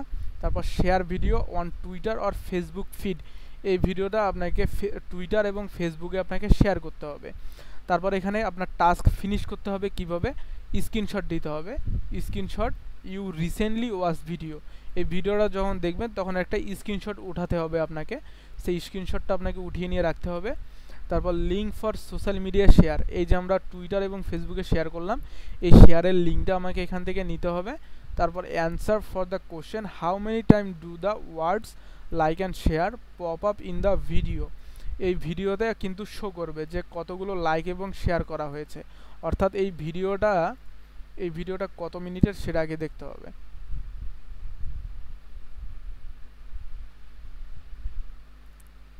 আচ্ছা 20 মিনিটের ভিডিও, অর্থাৎ এই কাজটা না করাটাই উত্তম, যেগুলো 2-3 মিনিটের ভিডিও সেটা আপনাকে দেখতে হবে। এখানে কিন্তু ভিডিওর মাঝখানে কিন্তু আপনার ওই লাইক এবং শেয়ারের কথাটা চলে আসবে যে কতটা লাইক এবং শেয়ার হয়েছে, ভিডিওর যে কোনো জায়গায় আসতে পারে। তো 20 মিনিটের ভিডিও কিন্তু দেখাটা কিন্তু একটু টাফ ব্যাপার হয়ে যায় যে 20 মিনিট ভিডিওটা দেখতে হবে, তো এই কাজটা না করাটাই উত্তম। তো এখানে কাজ করাটা একটু ভেজাল টাইপের, কিন্তু এখানে কাজগুলো খুব সহজ। এটা দেখি, go to YouTube, search in the thumbnail, এই থাম্বনেলটা সার্চ করতে হবে।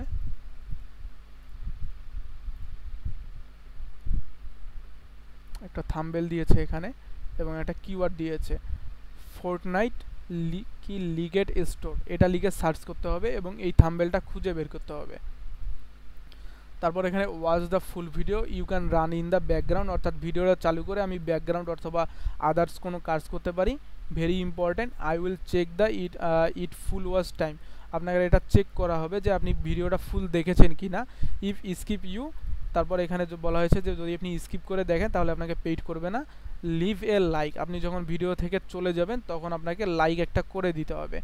এবং এখানে ফিনিশ করতে কি হবে, স্ক্রিনশট অফ ফুল ওয়াচ এবং লাইক ভিডিও, আপনাকে যখন ফুল ওয়াচ করবেন তখন যে লাইকটা দিবেন ওই লাইক করার সময় একটা স্ক্রিনশট উঠাতে হবে এবং সামথিং লাইক দ্যাট, এখানে একটা থাম্বনেল দিয়েছে ঠিক এরকম আপনাকে করতে হবে।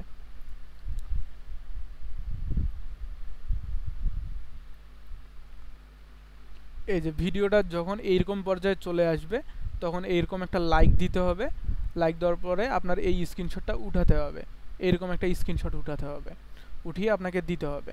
এরকম একটা থাম্বনেল দিয়েছে, তো এই কাজটা আমরা করি। তো এখানে ফোর্টনাইট লিগিট স্টোর লেখা আছে, তো এটা লিখে আমরা সার্চ করব।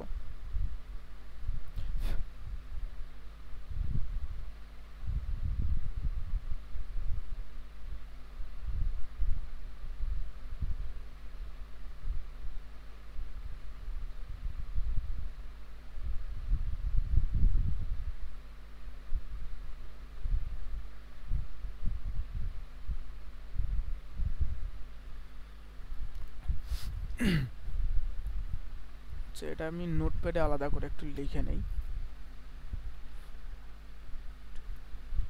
ফোর্টনাইট লিগিট স্টোর, এটা লিখে আমি সার্চ করব। সার্চ করার পরে এটা ঠিক কোনটা, এইটা, তাহলে এই ভিডিওটা হচ্ছে, এই ভিডিওটা আমি ওপেন করে নেই। এটা 1.28 মিনিটের 27 সেকেন্ডের ভিডিও, এটা আমাকে দেখতে হবে, দেখে আমি আলাদা ব্যাকগ্রাউন্ডে অথবা অন্য কোনো ট্যাবে আমি কাজ করতে পারি। তো ভিডিওটা যখন শেষের দিকে চলে আসবে তখন আমাকে একটা লাইক করে দিয়ে এটার স্ক্রিনশট উঠাতে হবে। তো কম্পিউটারে স্ক্রিনশট উঠানোর জন্য একটা সফটওয়্যার আছে, সে সফটওয়্যারের নাম হচ্ছে লাইট শট। এই লাইট শটটা আপনাদেরকে ডাউনলোড করতে হবে, এই যে লাইট শট, এই লাইট শটটা ডাউনলোড করে নেবেন আপনারা এখান থেকে। এই প্রথমে যে লিঙ্কটা আছে এই লিঙ্ক থেকে আপনারা ডাউনলোড করে নেবেন, এই যে ডাউনলোড ফর উইন্ডোজ, এই উইন্ডোজ থেকে আপনারা ডাউনলোড করে নেবেন। ডাউনলোড করে নেওয়ার পরে আপনার ঠিক এই যে এরকম একটা লোগো শো করবে, তো এটা কিন্তু আপনার ওই ইয়াতে থাকবে, উইন্ডোজের মধ্যে থাকবে, ওখান থেকে আপনি টেনে এখানে নিতে পারেন, নিয়ে এখান থেকে শর্টকাট হিসেবে ইউজ করতে পারেন। এখানে জাস্ট ক্লিক করলেই আপনার স্ক্রিনশটের অপশনটা চলে আসবে, তো সেটা আমি দেখিয়ে দিচ্ছি। তো এখানে আরেকটা বিষয় হচ্ছে যে এখানে দেখুন আপনার কিন্তু কোনো পিকচার অ্যাড করার কিন্তু কোনো অপশন নেই, তো এখানে কিন্তু আপনারা এই স্ক্রিনশটটা যে উঠাবেন সেটা আপনারা কিভাবে দিবেন সেটাও আমরা এই স্ক্রিনশট থেকে দেখব আমরা। তো দেখি ভিডিওটা লাস্ট পর্যায়ে চলে আসুক, আমি জিনিসটা দেখিয়ে দিই আপনাদেরকে।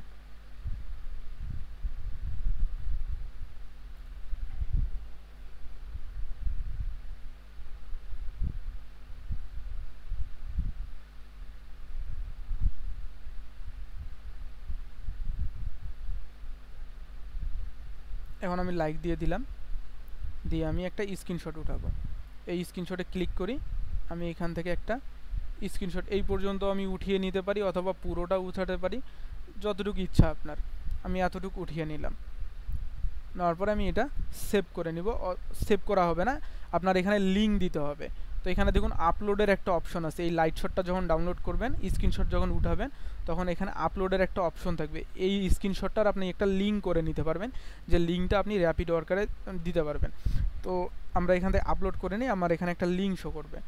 এই যেখানে আমার লিঙ্ক চলে আসছে, এই যে লিঙ্ক চলে আসছে, এই লিঙ্কটা আমি কপি করে নিই। নেওয়ার পরে এখানে আসি, এখানে দেখুন আমার শর্ত কি দিয়েছে, ফুল ওয়াচ ভিডিও এবং লাইক ভিডিও, এটা আমাকে দিতে হবে ঠিক সামথিং লাইক দ্যাট এরকমের মতো। তো এখানে আমাকে লিঙ্কটা দিতে হবে। এই যে লিঙ্কটা আমি নিলাম, এই লিঙ্কটা আমি এখানে দিয়ে দিই। এবং আরেকটা মজার বিষয় হচ্ছে, ওই যে লিঙ্কটা উঠালাম, আমি যে স্ক্রিনশটটা উঠালাম, সেটা দিয়ে যদি আমি গুগলে সার্চ করি, তাহলে আমি যে স্ক্রিনশটটা উঠিয়েছি সেটা আমার এখানে শো করবে। এই যে দেখুন আমি এই স্ক্রিনশটটা উঠিয়েছি, এটা আমার শো করছে। এটাই হচ্ছে এই স্ক্রিনশটের একটা ভালো একটা বিষয় বা একটা ভালো দিক একটা আর কি। তো আমি এটা দিয়ে দিলাম, দিয়ে দেওয়ার পরে I confirm that I have follow instruction and completed this task, এটাতে আমি ক্লিক করি, আমার এই টাস্কটা কমপ্লিট হয়ে যাবে। এই দেখুন thank you for finishing the job, এটা আমি টাস্কটা ফিনিশ করেছি। এখন আমি এটা কেটে দিই। কেটে দেওয়ার পরে এখানে দেখুন এই যে টাস্ক আই ফিনিশের যে বিষয়টা বললাম, সেটাতে আমি এখন ক্লিক করি। ক্লিক করার পরে এই যে এখন আমি যে কাজটা করলাম, এই যে ইউটিউব ফার্স্ট পেমেন্ট, এই যে কাজটা করলাম রিসেন্ট, এই যে জাস্ট নাও, এই কাজটা এখন আমার এখানে পেন্ডিং থাকবে। পেন্ডিং আমার 1 দিন অথবা 2 দিন পর্যন্ত থাকবে।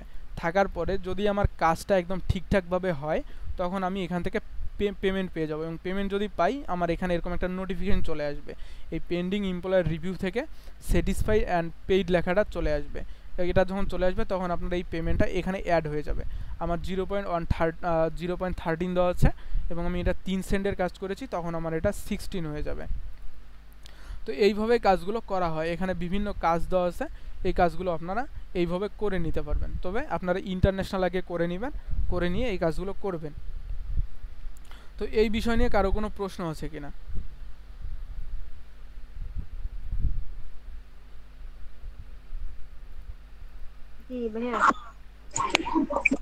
ভাইয়া এটা কি মোবাইলে করা যাবে? হ্যাঁ, মোবাইলে করতে পারবেন।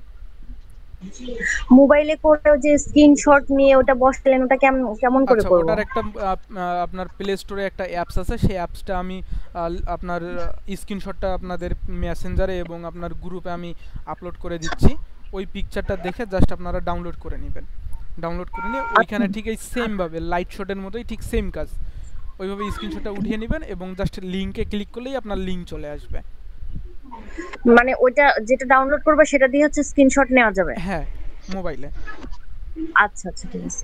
ওটার স্ক্রিনশটটা আমি আপনাদেরকে এখনই দিয়ে দিচ্ছি, আপনারা ওটা থেকে ডাউনলোড করে নেবেন, ঠিক সেম কাজ। আচ্ছা ভাইয়া, জি, এটা হচ্ছে মোবাইলে কি এই যে যেভাবে আপনি দেখালেন এইভাবে সম্ভব? মানে হ্যাঁ হ্যাঁ, মোবাইলে সম্ভব।